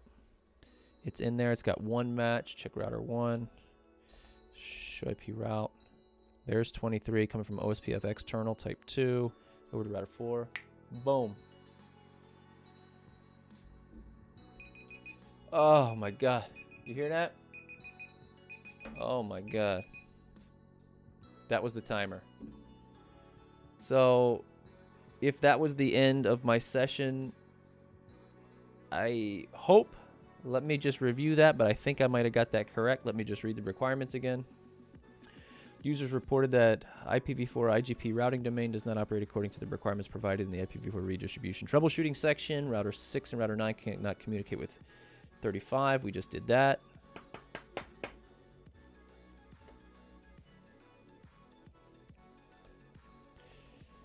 But let's see if it goes both ways. 65. Yes, 65 is here. Okay. And router 1 cannot communicate with 23. Which we see it has a nice prefix there. All right, OSPF and RIP are mutually redistributed on 3 and 4. OSPF and EIGRP are mutually redistributed on router 5 only. All devices should be able to reach all subnets. I haven't tested that yet. Use the redistribute connected command where required, not restricted by the scenario. Okay. You may not configure dynamic routing protocol on any additional interface from those indicated on the thing. All right, so a preliminary read-through would say that I got that correct, but I have not verified yet. Hey guys, looks like we got some visitors in the channel. Let's see what's going on here. Welcome back, buddy. Hey, great to see you labbing and prepping for January. Get those numbers, hoorah. You, man, I am slacking, bro, big time. Let's see. Sam Adams. I use GNS and EVNG for CCNA prep at home. I use Cisco 2960s and 1941 physical routers at school too. Yeah, I mean, for you know, building labs and working at home and on the go, virtual is the way to go. There is some additional value of working on physical gear. The additional value is the experience of moving around Cisco images, upgrading routers,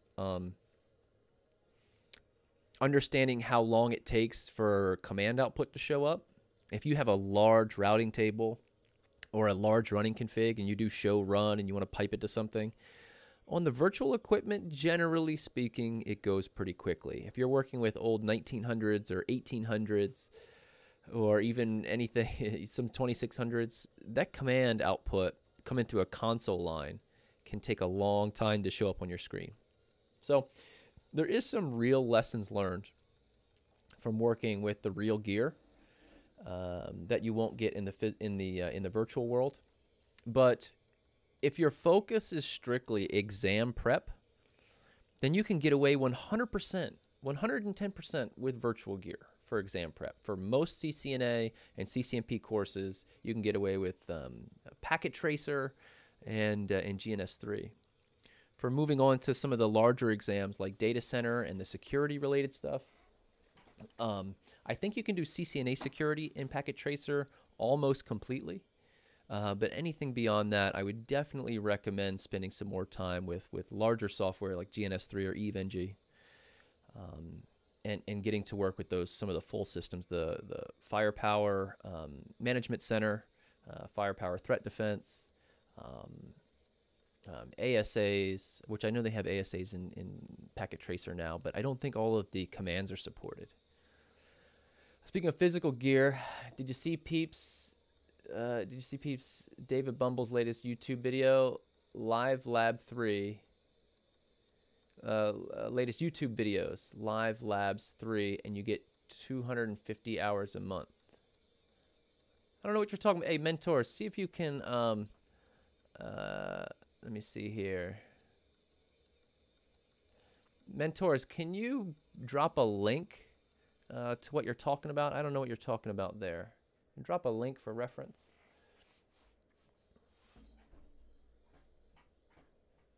And glad to have you in channel today, mentors.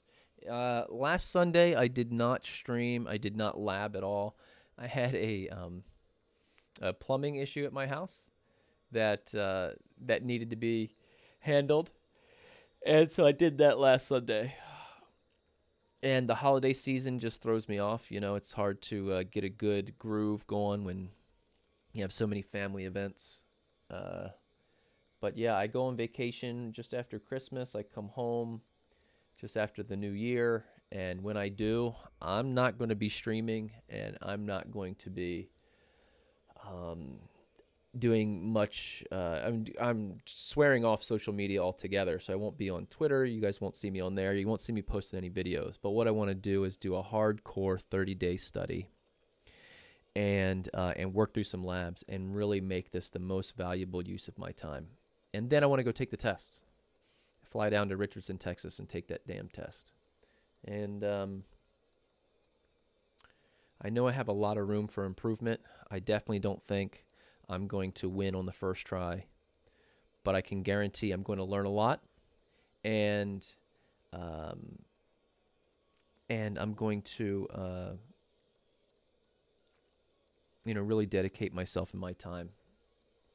It's this has been going on for, I think, way too long. You know, since last June is when I passed the written, so almost 6 months. I've learned a lot in 6 months. Let's see. If you create and share labs, he will review, and you can use Live Labs 3 for free, or even sell your own labs if he approves. Definitely a great idea, and look forward to seeing this project mature. Yeah, that sounds like fun. That's a really cool idea. And David Bumball's definitely been doing a lot for the CCNA community, and a lot of people really enjoy his content, so that's great. I won't be getting sidetracked very much, so I got to keep my eye on the prize. And I don't know what's in store for me after CCIE. I don't know. Definitely a break. Definitely some much needed time with the family. So we'll see.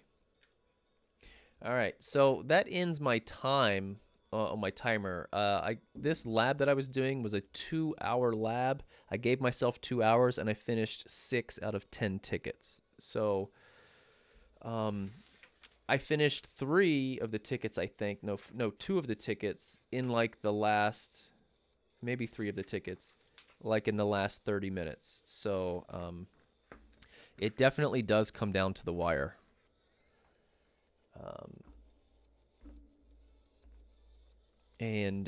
I think what I'll do is I'm going to go ahead and work through the rest of the tickets. I'll keep streaming. I'll work through the rest of the tickets, which is 7, 8, 9, and 10, so 4 more tickets. And then I'll go ahead and grade my lab here and see if I'm close, you know. I feel pretty confident about what I've done so far, but always when you're grading your own work, you tend to be a little forgiving. I know that from prior experience. So what I want to do, and what I've always tried to do, is be really harsh on myself with the grading.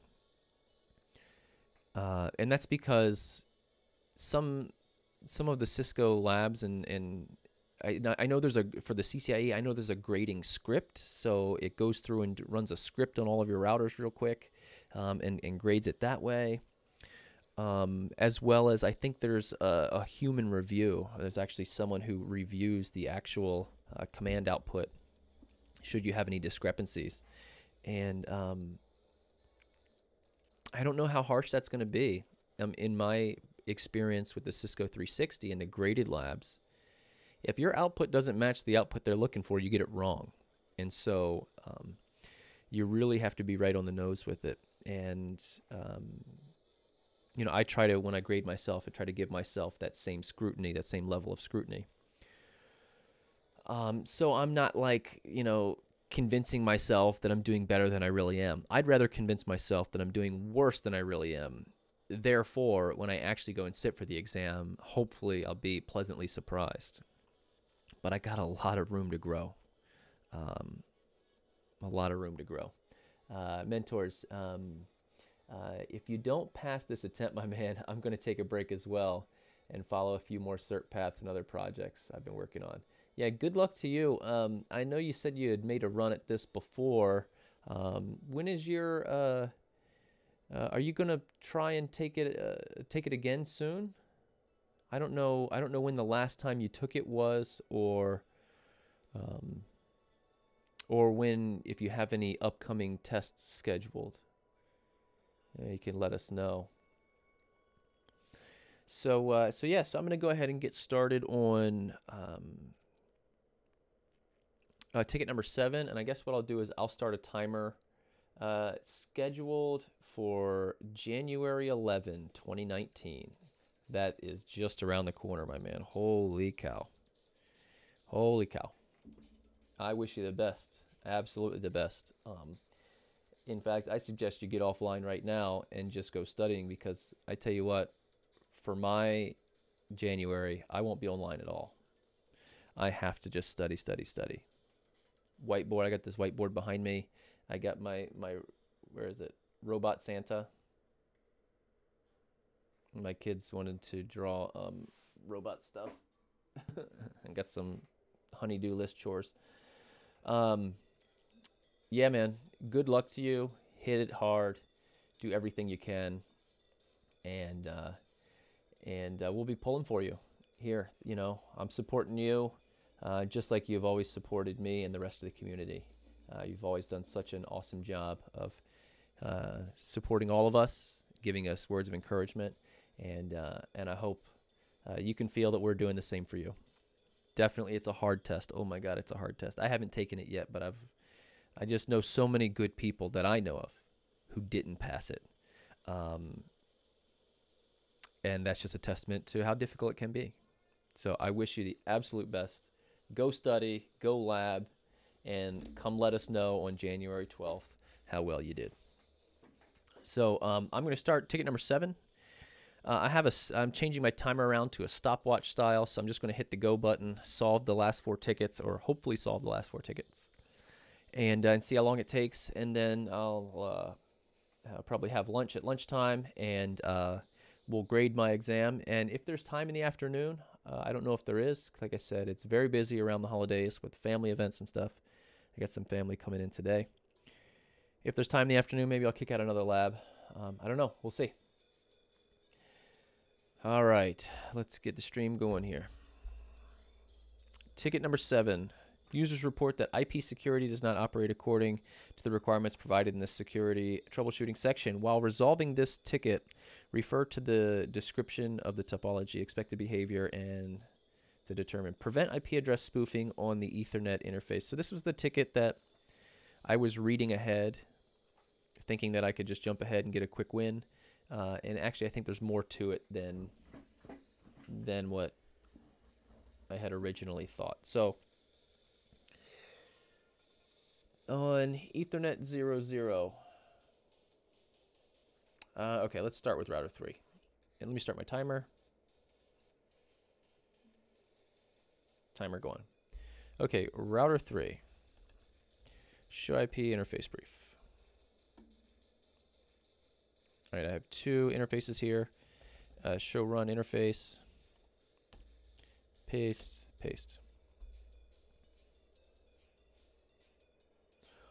Only allow packets sourced from the 172.10/16 network. Show access list, no spoof. All right, permit IP 172.10. This is a /16. Any, and we see lots of matches in here. Ensure that a PC located on VLAN 10. Let's see, where's VLAN 10? Okay, that's the 23 network, which is Ethernet 00. May communicate with a DHCP server through router 3. The IP address of the DHCP server is 35.254. Okay. So I think we need to do a helper.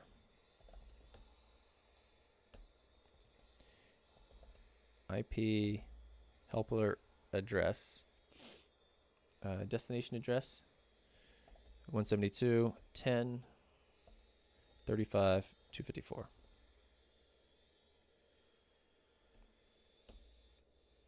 I think that's good. Here, I'll click the music back on. All right, music on. So what I don't know is, do I need to allow in the access list, the helper address? I mean, excuse me. So DHCP is going to want to hit broadcast address.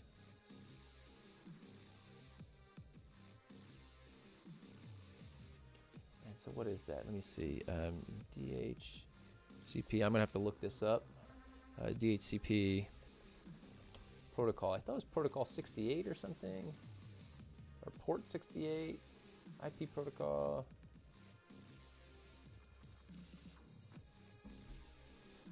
It should be UDP.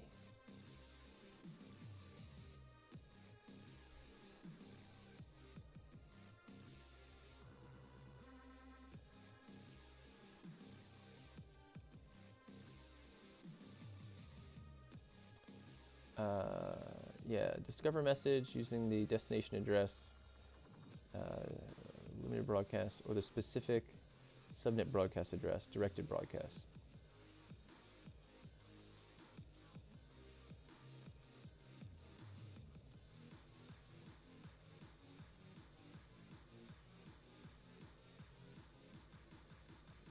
Yeah, UDP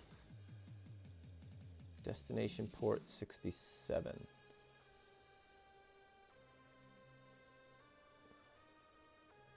So let me make sure I see the direction of that access list. It's coming in. So I wonder if I, on here, need to add in the broadcast address. No. It wouldn't be that. It wouldn't be the source address. It would be a destination broadcast UDP. But this is a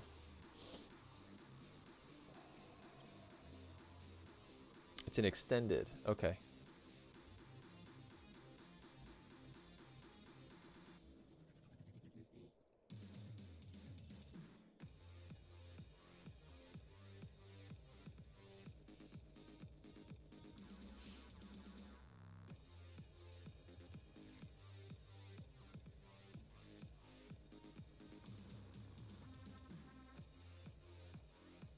All right, I don't know if this is exactly what they're looking for, but let's give it a try.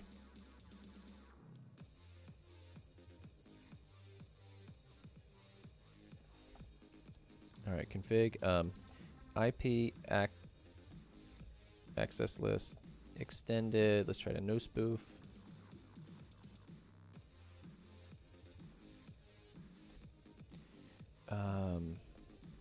Permit.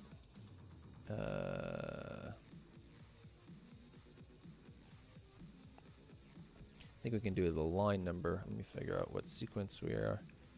Let's put it at 15. All right, 15. Permit. UDP.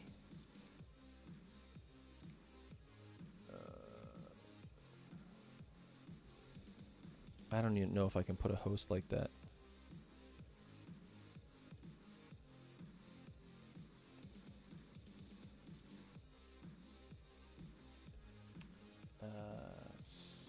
Source 68.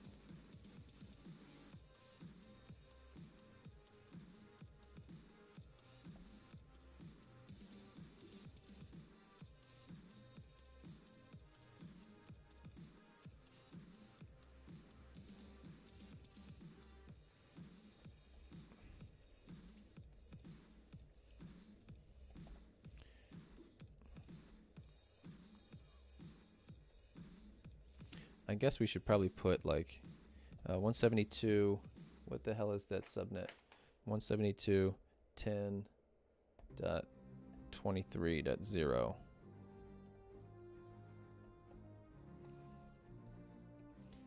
To a destination of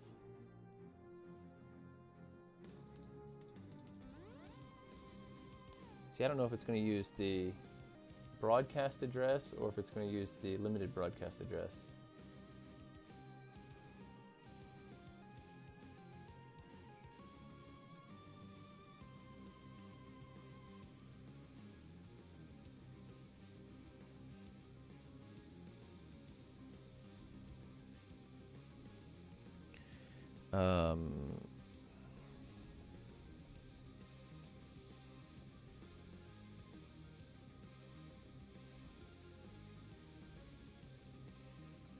And it's a 67.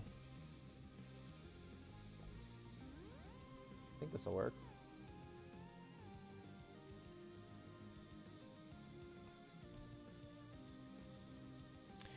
Show.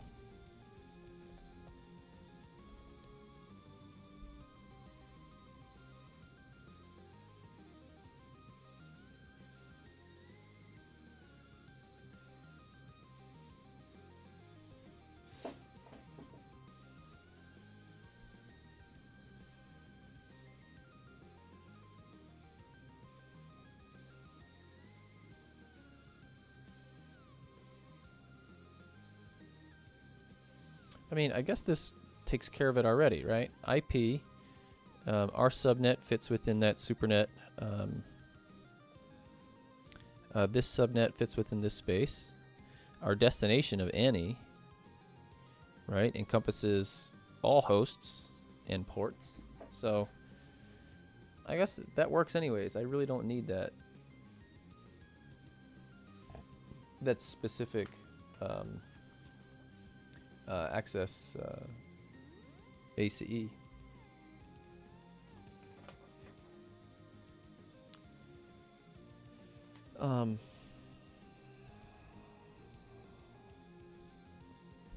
On Ethernet 01 of router 3,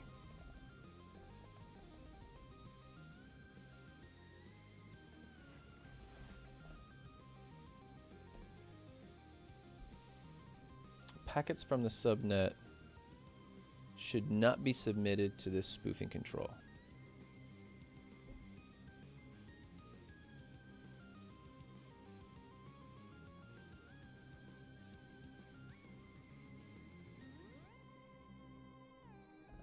All right, so there they got some reverse path forwarding verification here. So what I'm going to do is just sort of work through it. IP verify unicast.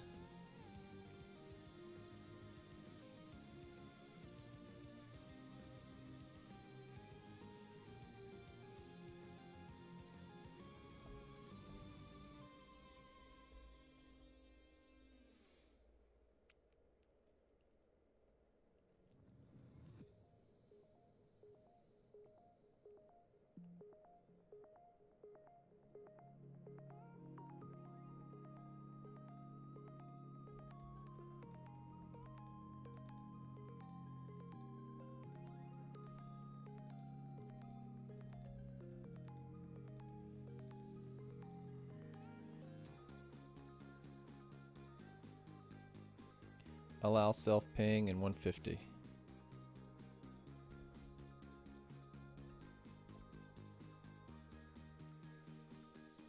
All right, let's check the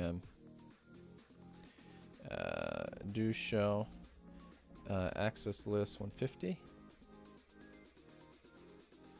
Let's see what we got going on here.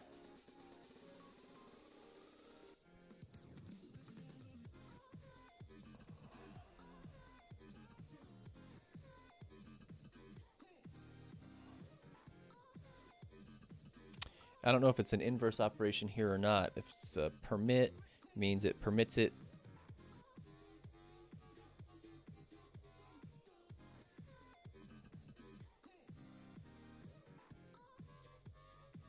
I think this might be like a...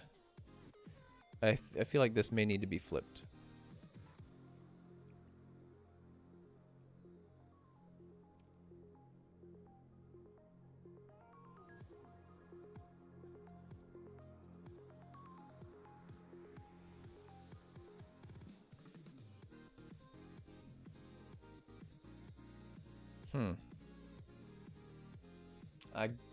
I don't know if I should just leave it or flip it.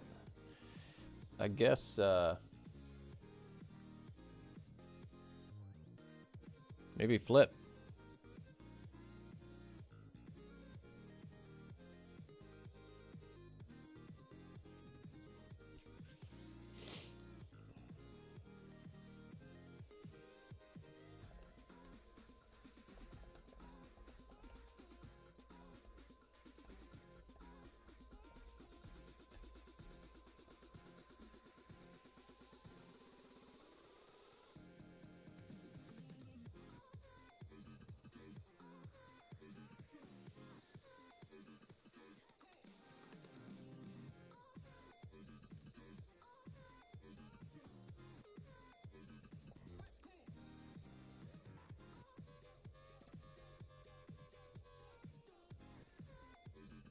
How do I want to do this?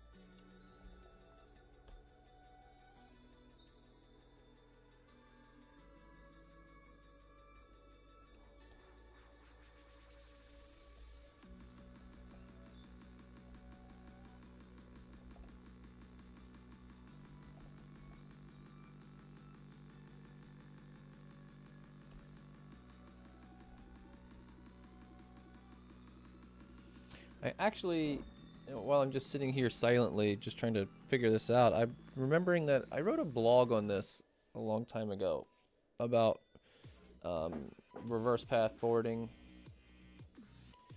checking, and I'm wondering, it's been like probably a year ago. I'm wondering if I even have this right.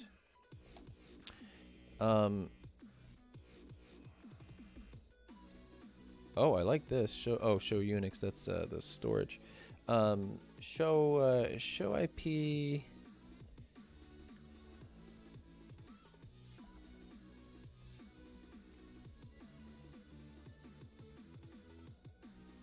Show run interface 801.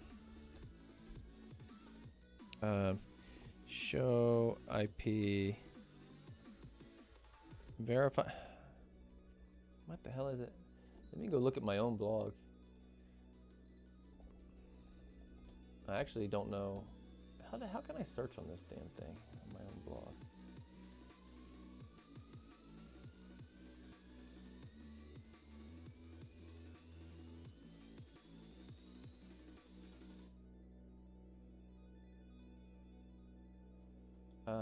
IP verify. Unicast reverse path forwarding.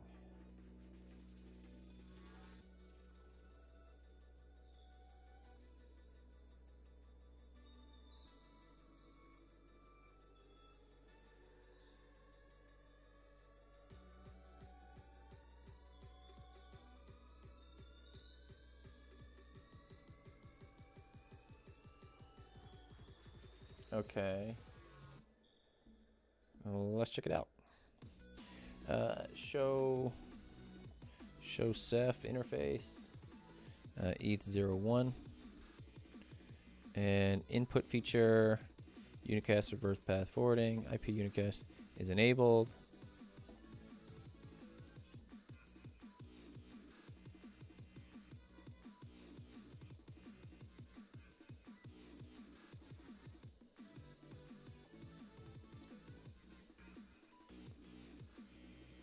And then show IP traffic.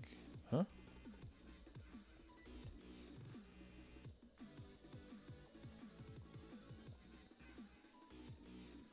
And here's the reverse path forwarding statistics. This is from my own blog, and I forget about all this. And show IP interface. Okay. Show IP interface ETH01. All right. IP verify source reachable via any. Allow self-ping ACL 150. Verification drops. Suppressed verification drops. Verification drop rate. All right, that's 01. Let's see if I can fake something here. What router is that? Router 3. That's on 01. Router 5. Let's see if router 5 can...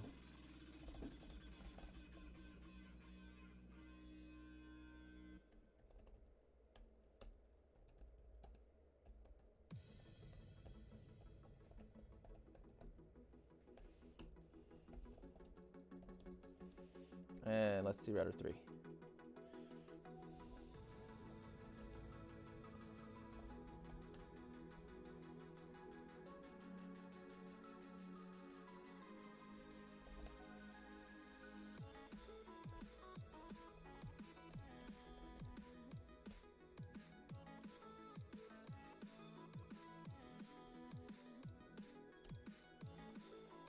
There we go.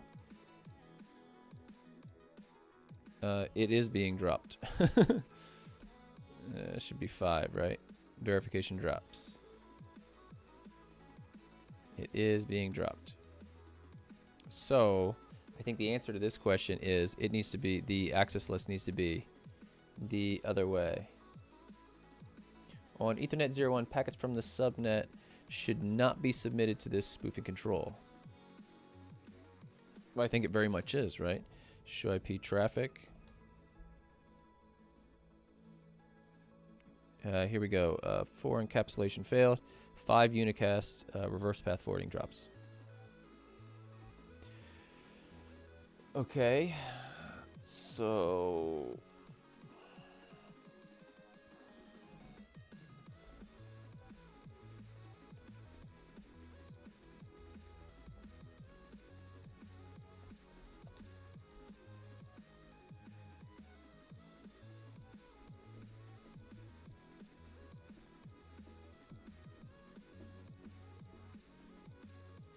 Okay. So I have it wrong. The access list here.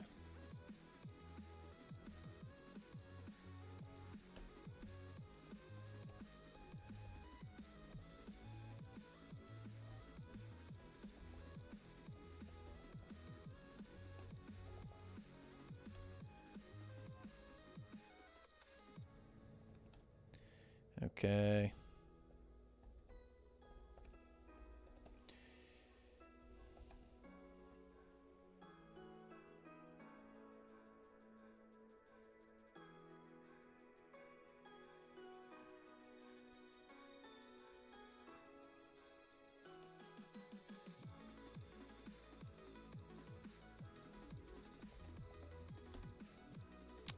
I don't know if this is the right way. Let's try it. So what I want to do is do the same ping again, but I don't want to see the counters increase. Same ping again. So everything should be +5, or rather, I don't want to see it +5. What the hell is my phone beeping like that for?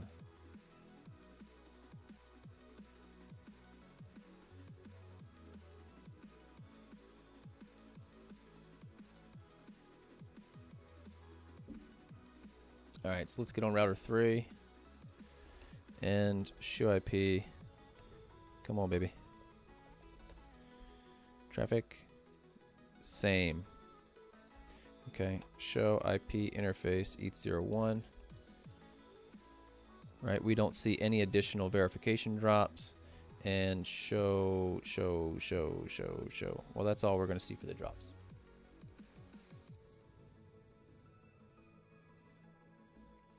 And then from router 5, for example, ping.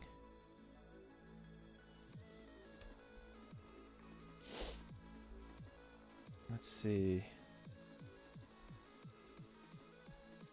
Yeah, we don't see anything there. Show IP. Traffic.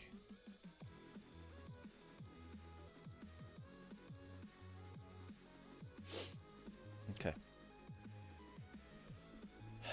It looks like that was probably right in the beginning. You know, the lab comes with a lot of stuff pre-configured on it. Looks like that was right. It just needed some, maybe the helper address. I really can't tell. I'm going to give that one a check mark because my verification shows that it's correct. But again, we'll compare my results against my results against the, what the hell am I saying? Compare my results against the... What up, network bro? What's happening, buddy? Got to compare my results against the answer key and see if we're right. Could be right, could be wrong.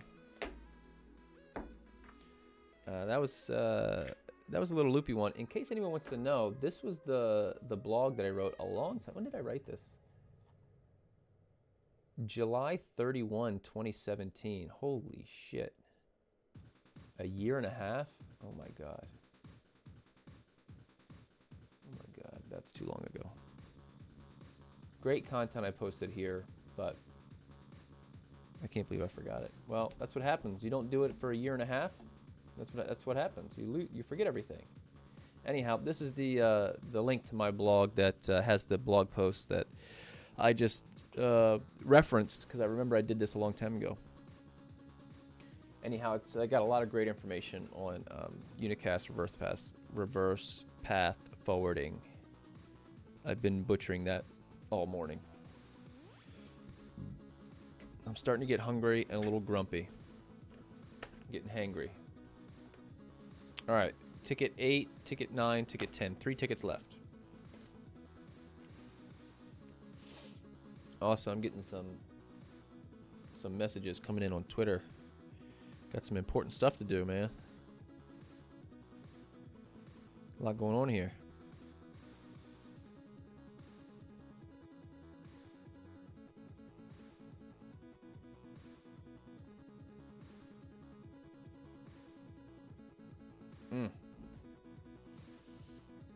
Got to get out of here and start doing some CTFs, guys. Holiday Hack Challenge, Cloud Shark Challenge, everything. Everyone's got a Christmas thing to do.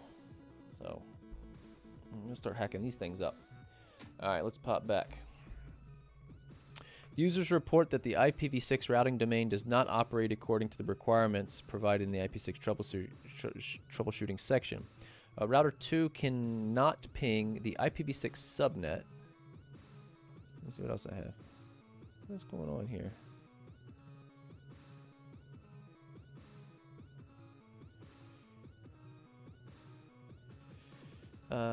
Users cannot ping the subnet. Okay. Oh, there's 3 subnets it can't ping. Okay. While resolving this ticket, refer to the description of the topology, expected behavior, and network policy, special goals and restrictions, subsections, and determine your solution is appropriate. The IPv6 topology. Let's grab that topology map. Guys, I print my materials. All of this is delivered via, PDF. But I like to print it because I have, not a lot of screens to look at. I don't know. I know I should probably be practicing with 2 screens just like it is. In the lab, but I just do it because it's allows me to just easily grade my stuff here. Let's see what Network Bro has to say. Question about the physical lab for the IE level. At a minimum, how many routers, how many switches to prepare for the written and lab would you need? How many would you need? So to prepare for the written, it's a good idea to do some level of labbing, right? I feel like most people would probably agree that, you know, you learn more by doing hands-on. And so even while preparing for the written, I definitely recommend some labbing. And for that style of labbing, I will tell you this. It's impossible for me to give you an exact number of routers and switches that you would need. Okay, because there isn't an exact number. But what I would say is go find yourself a workbook, like the INE workbook, or the Cisco 360 expert level training labs. I get a package there, and what you'll find is in the INE workbook there are 10 routers and 4 switches. And I think in these labs that I'm doing, the Cisco 360 labs, there are 10 routers and 4 switches too. With those 10 routers and 4 switches, you can do, I mean, nearly endless configurations, right? Because it doesn't matter how they're physically connected, it's the logical networks that you can build with them, you know, and that's what you'll see with a lot of the workbooks. So it's hard to say. When I build my own labs, I built 2 topologies. I call it the 6-shooter and the 8-shooter. And it's 6 routers and 3 switches. And then the 8-shooter is 8 routers and 4 switches. And again, it's not how many routers or how many switches, but it's rather the logical network that you can build with them. You know, yeah, so those are the 2 workbooks. INE is going to be, their workbook is going to use 10 routers, 4 switches. Cisco 360 material is going to use 10 routers, 4 switches. And then Narvik from Micronics, his workbooks, I think, are 10 or 12 routers and a couple of switches. And it varies. You know, some labs you only use 3 routers, some labs you use all 12. So it definitely varies. But I think more importantly is to get yourself set up with a good labbing platform. You know, like EVNG is what I use. I've used GNS3 before. GNS3 is fine. You know, a lot of people can study for most of the CCIE right from GNS3. Packet tracer is kind of out of the question for most CCIE stuff, just because they don't support the full-blown iOS. So definitely get yourself a good GNS3 or EVNG. Or if you don't want to stand up or maintain any of your own labs, you can go and buy some like rack rental tokens or rack rentals, virtual rack rentals, that is. You know, where you pay, like, I don't know, somewhere between $100 and $1,000, and you can you know, do all these labs virtually on basically someone else's gear, hosted in a data center somewhere. So there's lots of options, lots and lots of options. I would say, yeah, so 10 routers and 4 switches, most workbooks will use that many. Now, I say workbooks because the CCIE lab is far more than that, right? And I don't know because I haven't taken it, right? But I've seen some of the sample topologies in the practice materials, and there can be anywhere from 30 to 40 devices, a mix of routers and switches.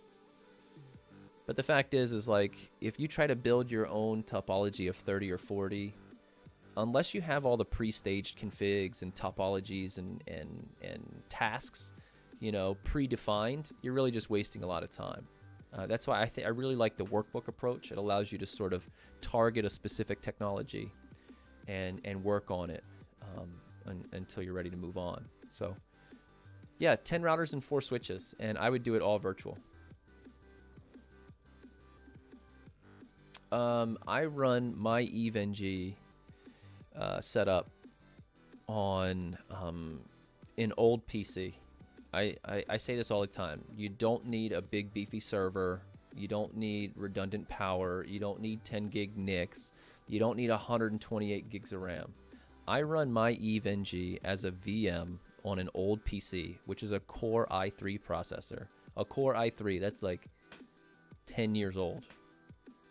Core i3 PC hardware. And I have 16 gigs of RAM in that machine, but EVE-NG only gets 8. Okay, so again, it's not a matter of cores and memory that determines how large of a lab you can build. It's what images you use from Cisco if you're studying for Cisco Lab. The CSR 1000Vs are going to consume the most possible resources, right? For my lab, I could probably only spin up 3 or 4 before I'm completely maxed out. If I'm using the VIOS images, or the IOSV images from their viral package, which I have, and I have them up and running, I can get about 10 or 12 of those up and running. You have to start them at like 3 at a time because they consume a lot of resources on boot. But you can run about 10 or 12. And then if you use the IOL images, I've run topologies that had like 40 devices on them with 8 gigs of RAM and had lots of room left. So it really depends on the images you use, on how large of a topology you can support. So I really don't think the cores versus memory comparison, it's really not apples to apples unless you're talking about the same images. So again, I'm running a Core i3 processor. I don't know what the speed is, some old one, and 8 gigs of RAM on my VM. And if you use the IOL images, I can run all of that with tons of room left over. If you run the IOSV or the VIOS images from Viral, you can get about 10. And if you run the CSR 1000Vs, you can get about 3, maybe 4. But yeah, some people, some people sort of procrastinate their studies by like, wanting to go build a big server and a bunch of new hardware and a bunch of equipment and, and I say to hell with all that, function over form. You know what I mean? Let's get it up and running. Let's get it working. And, with as least as possible. And so that's what I do. That's what I do. It's not for everybody. It doesn't work for everybody, but yeah. I also did a blog post a while back on how to get EVE-NG running in Google Cloud, and many others have gotten GNS3 in Google Cloud or Azure platform, or and even EVE-NG in Azure. So if you don't want to host it yourself, if you don't have a server, you don't have any extra hardware, and you don't want to host it yourself, you can definitely use cloud resources. It's on the front page of my blog here. This has a YouTube video you can follow, and this will get you up and running in Google Cloud. Now you do need to grab the Cisco images. That's up to you to do, right? There's different ways to acquire those, so it's up to you. Choose your path, but you can absolutely run it in the cloud and not have to have a server or a PC or anything at home. I do that too when I'm building some of the bigger topologies that need 20 or 30 routers. I'll do it in Google Cloud. All right, guys, back at it. IPv6, here we come. Users report that the IPv6 routing domain, okay, I already read that. The IPv6 topology, shown on the IPv6 IGP diagram. All routable IPv6 prefixes start with the hexadecimal. FEC 0.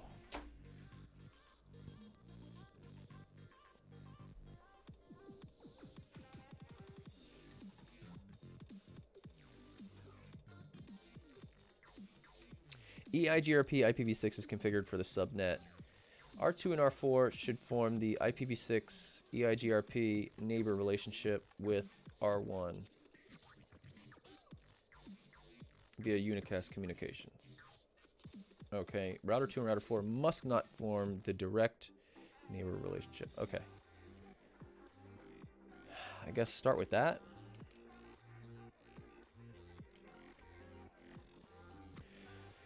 All right, routers 1, 2, and 4. Show IPv6 interface brief. All right, FECO. Show IPv6 interface brief. FECO for show IPv6 interface brief. I'm starving, y'all. My belly is rumbling over here. Okay. Show run interface tunnel 124.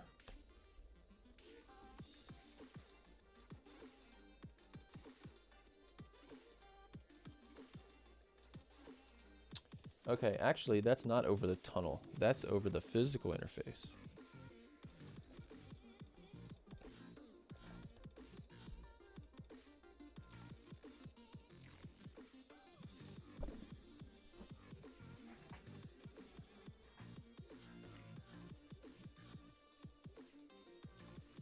Hmm.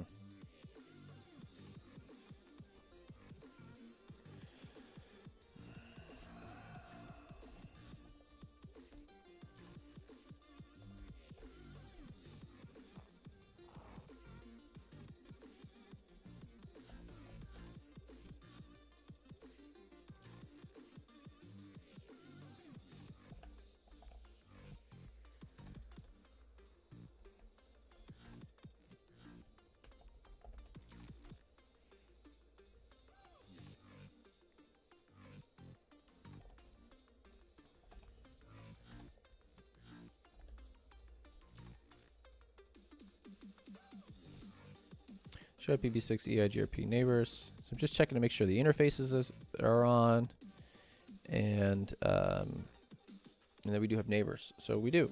So let's see what is the problem. EIGRP for IPv6 configured on the subnet. Router 2 and 4 should form an IPv6 adjacency with router 1 via unicast. Router 2 and router 4 must not form direct neighbor adjacencies. Okay, so I guess let's get on show run section router EIGRP.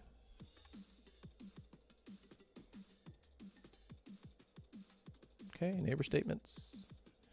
Show run section router EIGRP. Again, unicast. Show run section. I wonder if I'm wasting my time double checking these.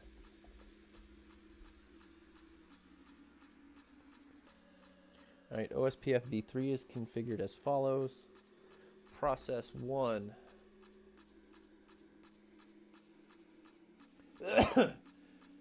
Area 0.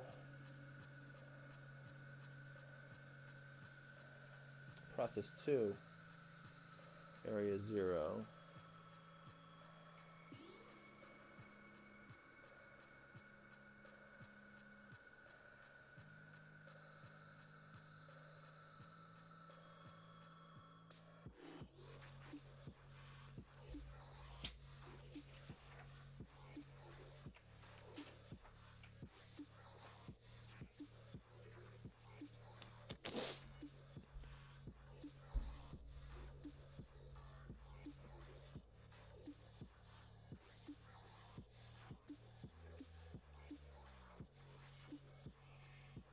Okay, router 2 and 3. Show IPv6 protocols.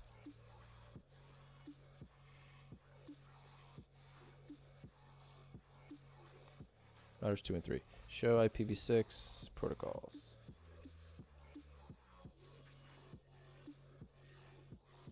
All right, router 2 is process ID 2. Redistributing EIGRP.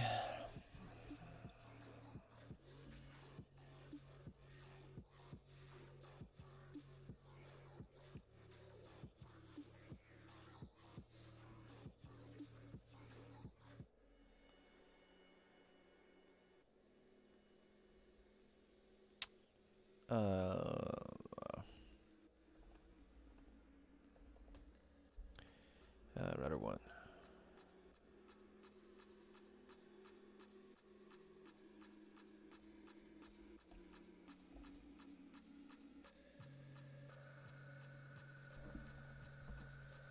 What the hell am I on? Router 3? Router 3. Process ID 1.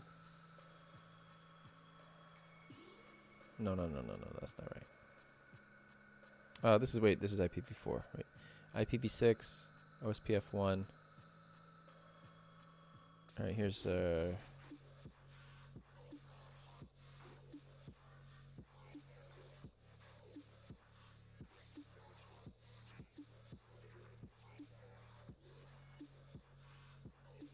it says no DR should be elected. No multicast should be seen in VLAN 10. So that means we need to define a neighbor. All right, those are loop back. Here's our interface. The hell interface is that? ETH00. Okay. Show run interface ETH00. Okay. Point to multi-point. That's no DR election. Non-broadcast. Okay.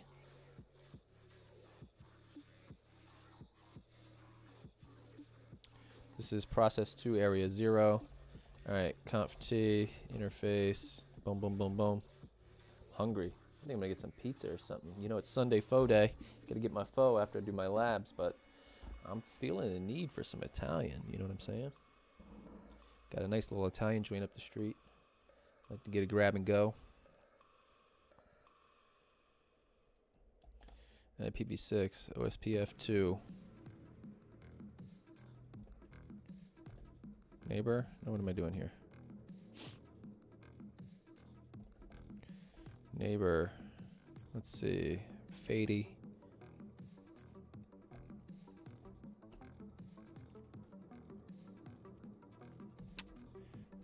Show IPv6 OSPF neighbor.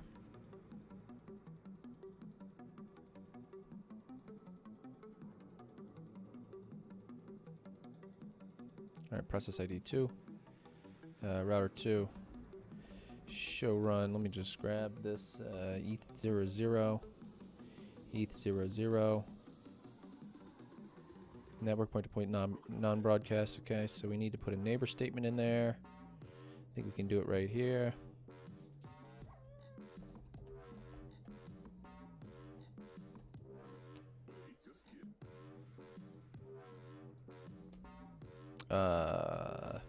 Neighbor.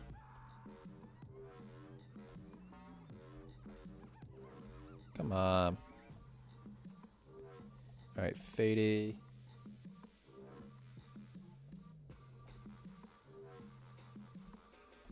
Fady3. Show IPv6 OSPF neighbor.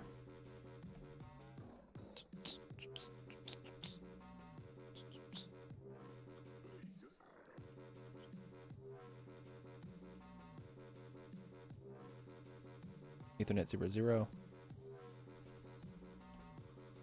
right, now we got a neighbor. Now we're full. Okay, now I think I need to redistribute from one process to another. Ensure that the OSPF, let's see, all networks must be advertised with their original masks only. Oy vey. Ensure that the OSPF process ID 2, router ID of router 4.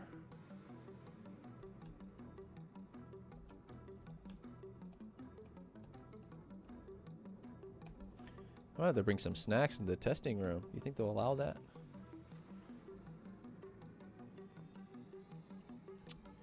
What? Wait a second. This is router 4. It says ensure that the OSPF process ID 2. That's wrong. Router ID of router 4 is.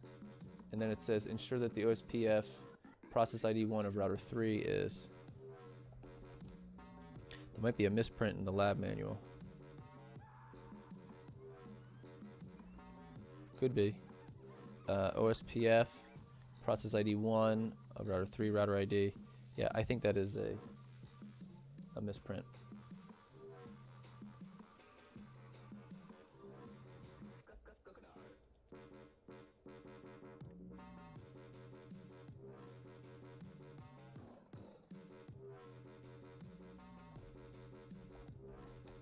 Show IPv6 route.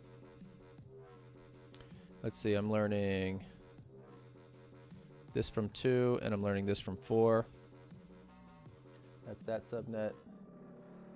There was a couple of loopbacks I needed to see as well. The loopbacks are on router 3. So let's go ahead and go over to router 2 and do show IPv6 route. All right, 23.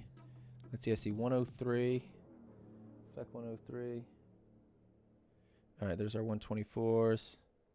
133. Do I see 43 in here? I don't see it. Are we doing redistribution or no? OSPF v3 and EIGRP for IP usage are mutually redistributed on 2 and 4. Okay, so that means on 4.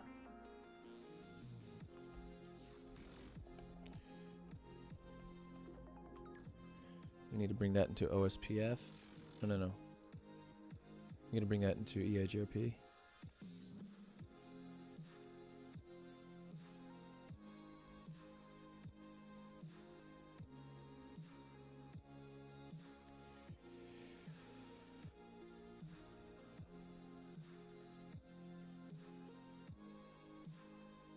Default metric. Okay, that's there. Router 1.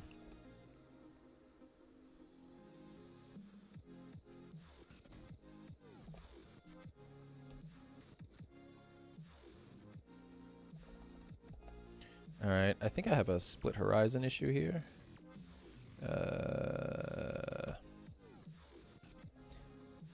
Let's see. No, IPv6 split horizon EIGRP 100.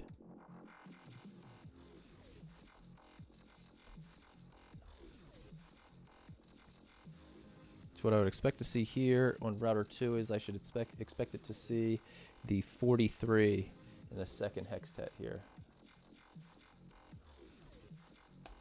There it is. There's the external. Okay.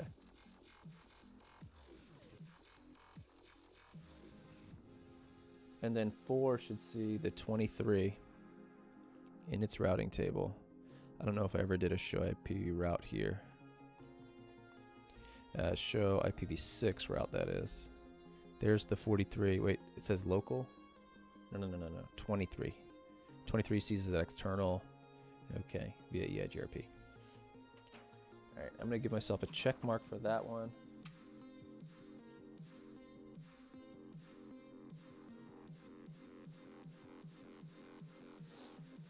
And hope we got it right. All right, 2 more tickets. 2 more tickets, y'all.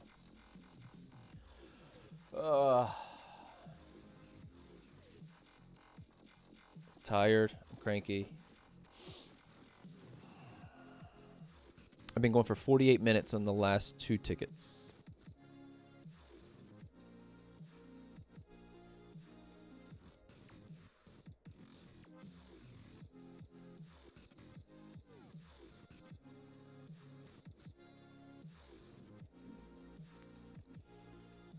All right, quality of service troubleshooting section. This, I will likely have to dump this.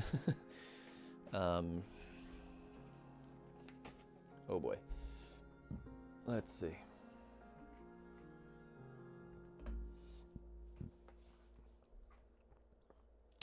Users reported that QoS does not operate according to the requirements provided in the quality of service troubleshooting section. Okay. On router 2, in times of congestion, ensure that the traffic that is sent out of Ethernet 00 interface is given a specific bandwidth according to the following specifications. HTTP traffic should get at least 20%, SMTP should get at least 20%, DNS traffic should get at least 5%, Telnet traffic should get at least 5%. In times of congestion, ensure that voice traffic does not get more than 20% of the available traffic. Voice packets use H323 signaling. only a modular QoS CLI is allowed.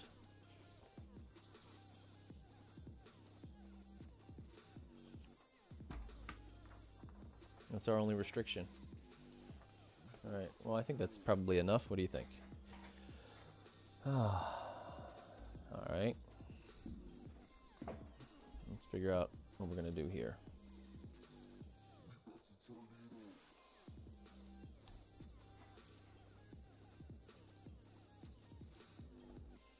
Show run interface ETH00. Just like to see what's going on here. All right, service policy output QoS 124. Show policy map. Show service.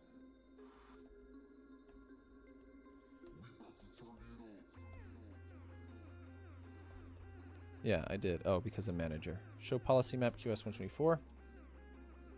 Here's our different classes. Class 1, Class 2, Class 3, Class 4.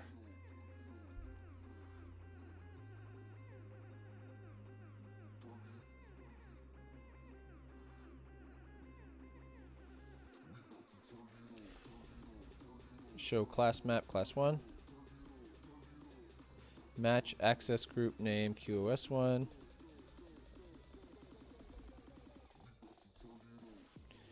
Permit TCP any from any to any equal to web traffic.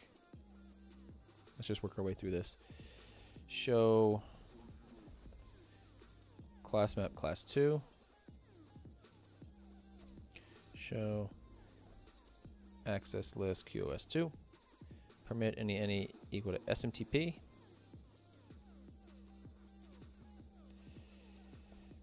Show class map class 3. Show access list QoS3. From any to any equal to domain. All right, class 4. Show class map class 4. Show access list QoS4. Any equal to telnet. Okay, so wait a second. This is TCP any equal to domain. What was this one? SMTP.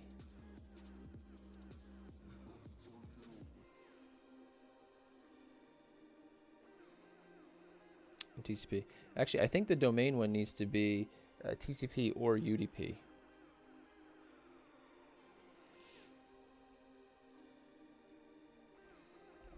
I want to see if that's an option. IP access list extended QoS3.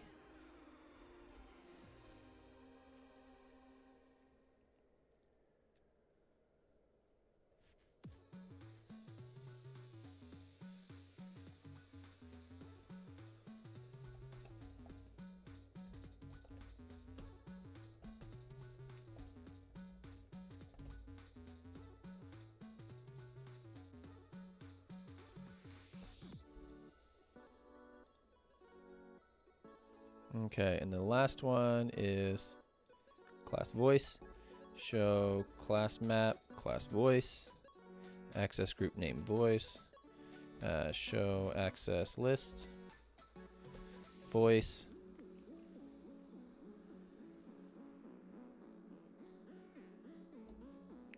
Well, I actually don't know what those ports are.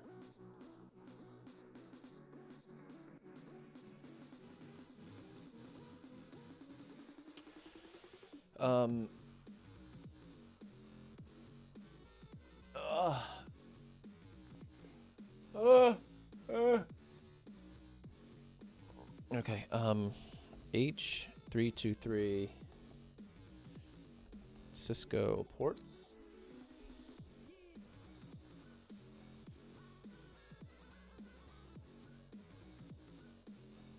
Which IP ports are used by? That's kind of like a specific piece of hardware. Let's see. Does this add up? Yeah, I think I've seen this range before. I think it's sort of like well known. The call setup is 720. There's a whole bunch of other stuff here.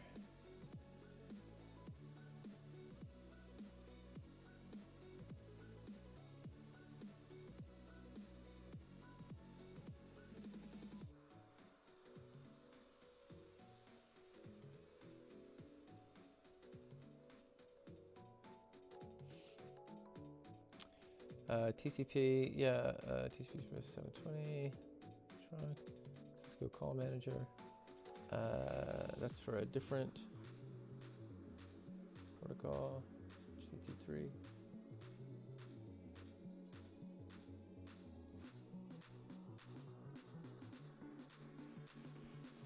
I'm just going to verify the ports. I know I'm looking it up as a resource, and I wouldn't have this in the lab. Actually, I think you do have access to documentation, but from my conversation with folks who have taken the exam, there's just no time. There's just no time to look anything up. Just consider it off limits, which I think is great to achieve.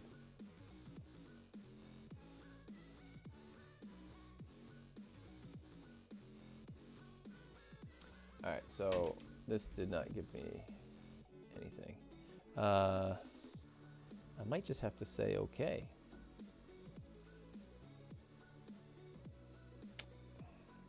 Is there something I'm missing here?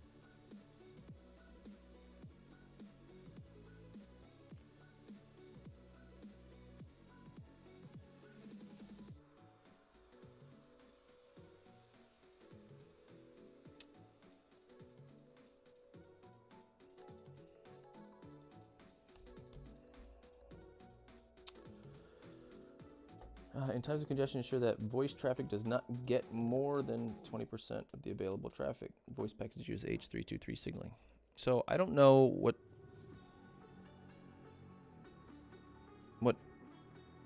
ports, I guess, or protocols.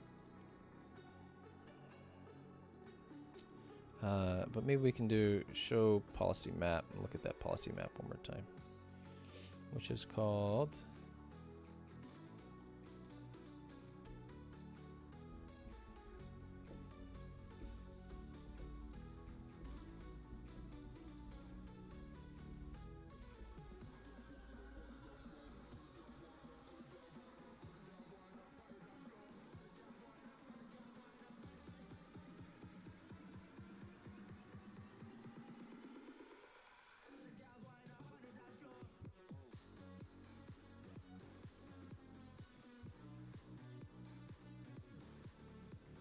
I don't think I've changed anything. But I feel like this is meeting the goals. Oh, I did change the DNS to include UDP.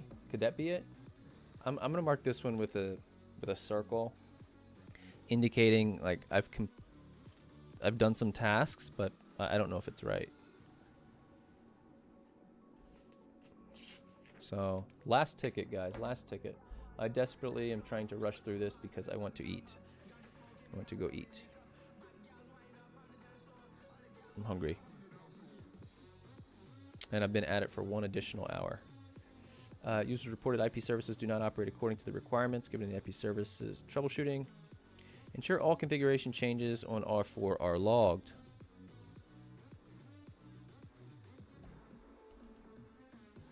Set the maximum number of entries retained in the configuration log as 2 times larger as the default value. Suppress the display of password information in the configuration log files.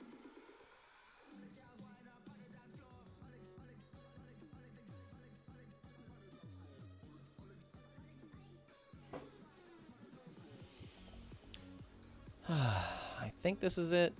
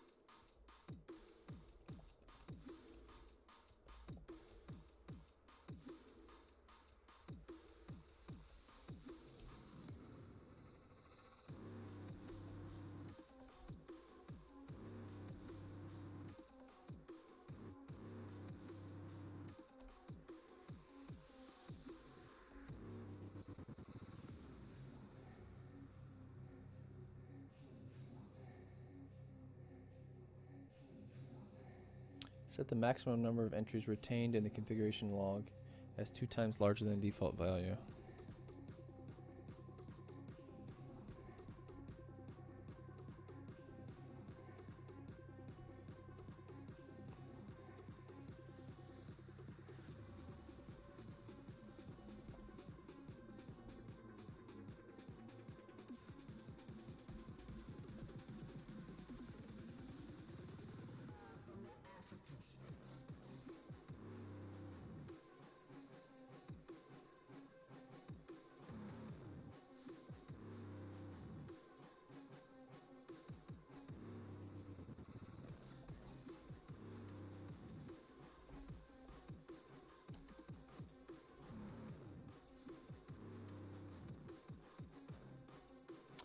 Ensure that configuration maximum. Suppress the display of passwords. Hide keys. Yeah, that's on by default.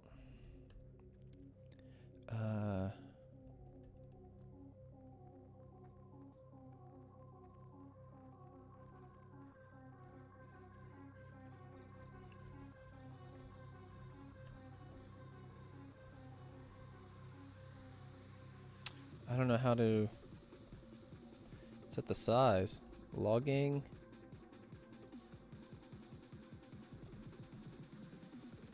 Default is 100. Oh, wait a second. Default is 100, but mine says 1,000.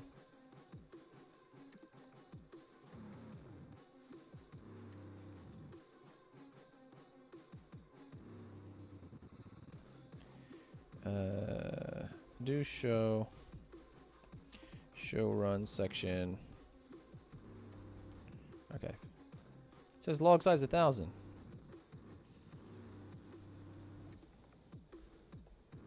Default is 100, 200. I don't know how I got to be 1,000.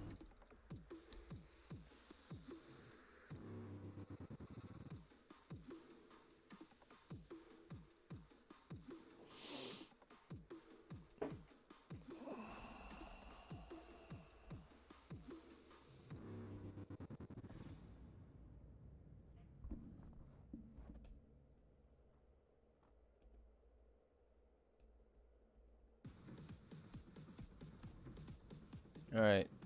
I guess that's it. I don't know. I guess that's a wrap. That was ticket 10. I don't know. It felt like it was pretty easy, but I probably got something wrong. Anytime that something like feels too easy, I assume I got it wrong. Because I don't know. I guess I'm just expecting everything to be hard. You know. This is a hard test, and I expect everything to be hard, and I expect nothing to be given away for free, right? Everything should be earned. And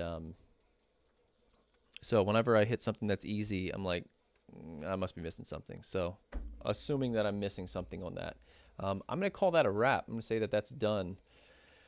So I guess I'm going to kill stream and get ready to go eat some lunch, and then I will come back and probably grade my exam. I know I got a lot going on.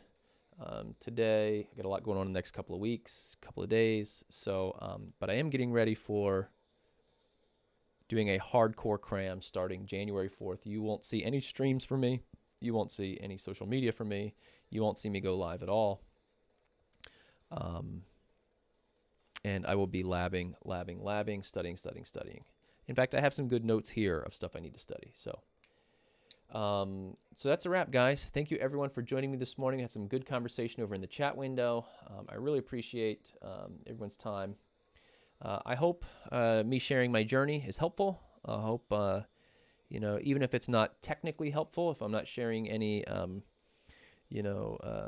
lessons on technologies, but rather just sharing my journey, hope that it's maybe spiritually and personally helpful for those out there who are trying to do the CCIE journey as well, or any study path. So that's a wrap for me. I will see you guys next time.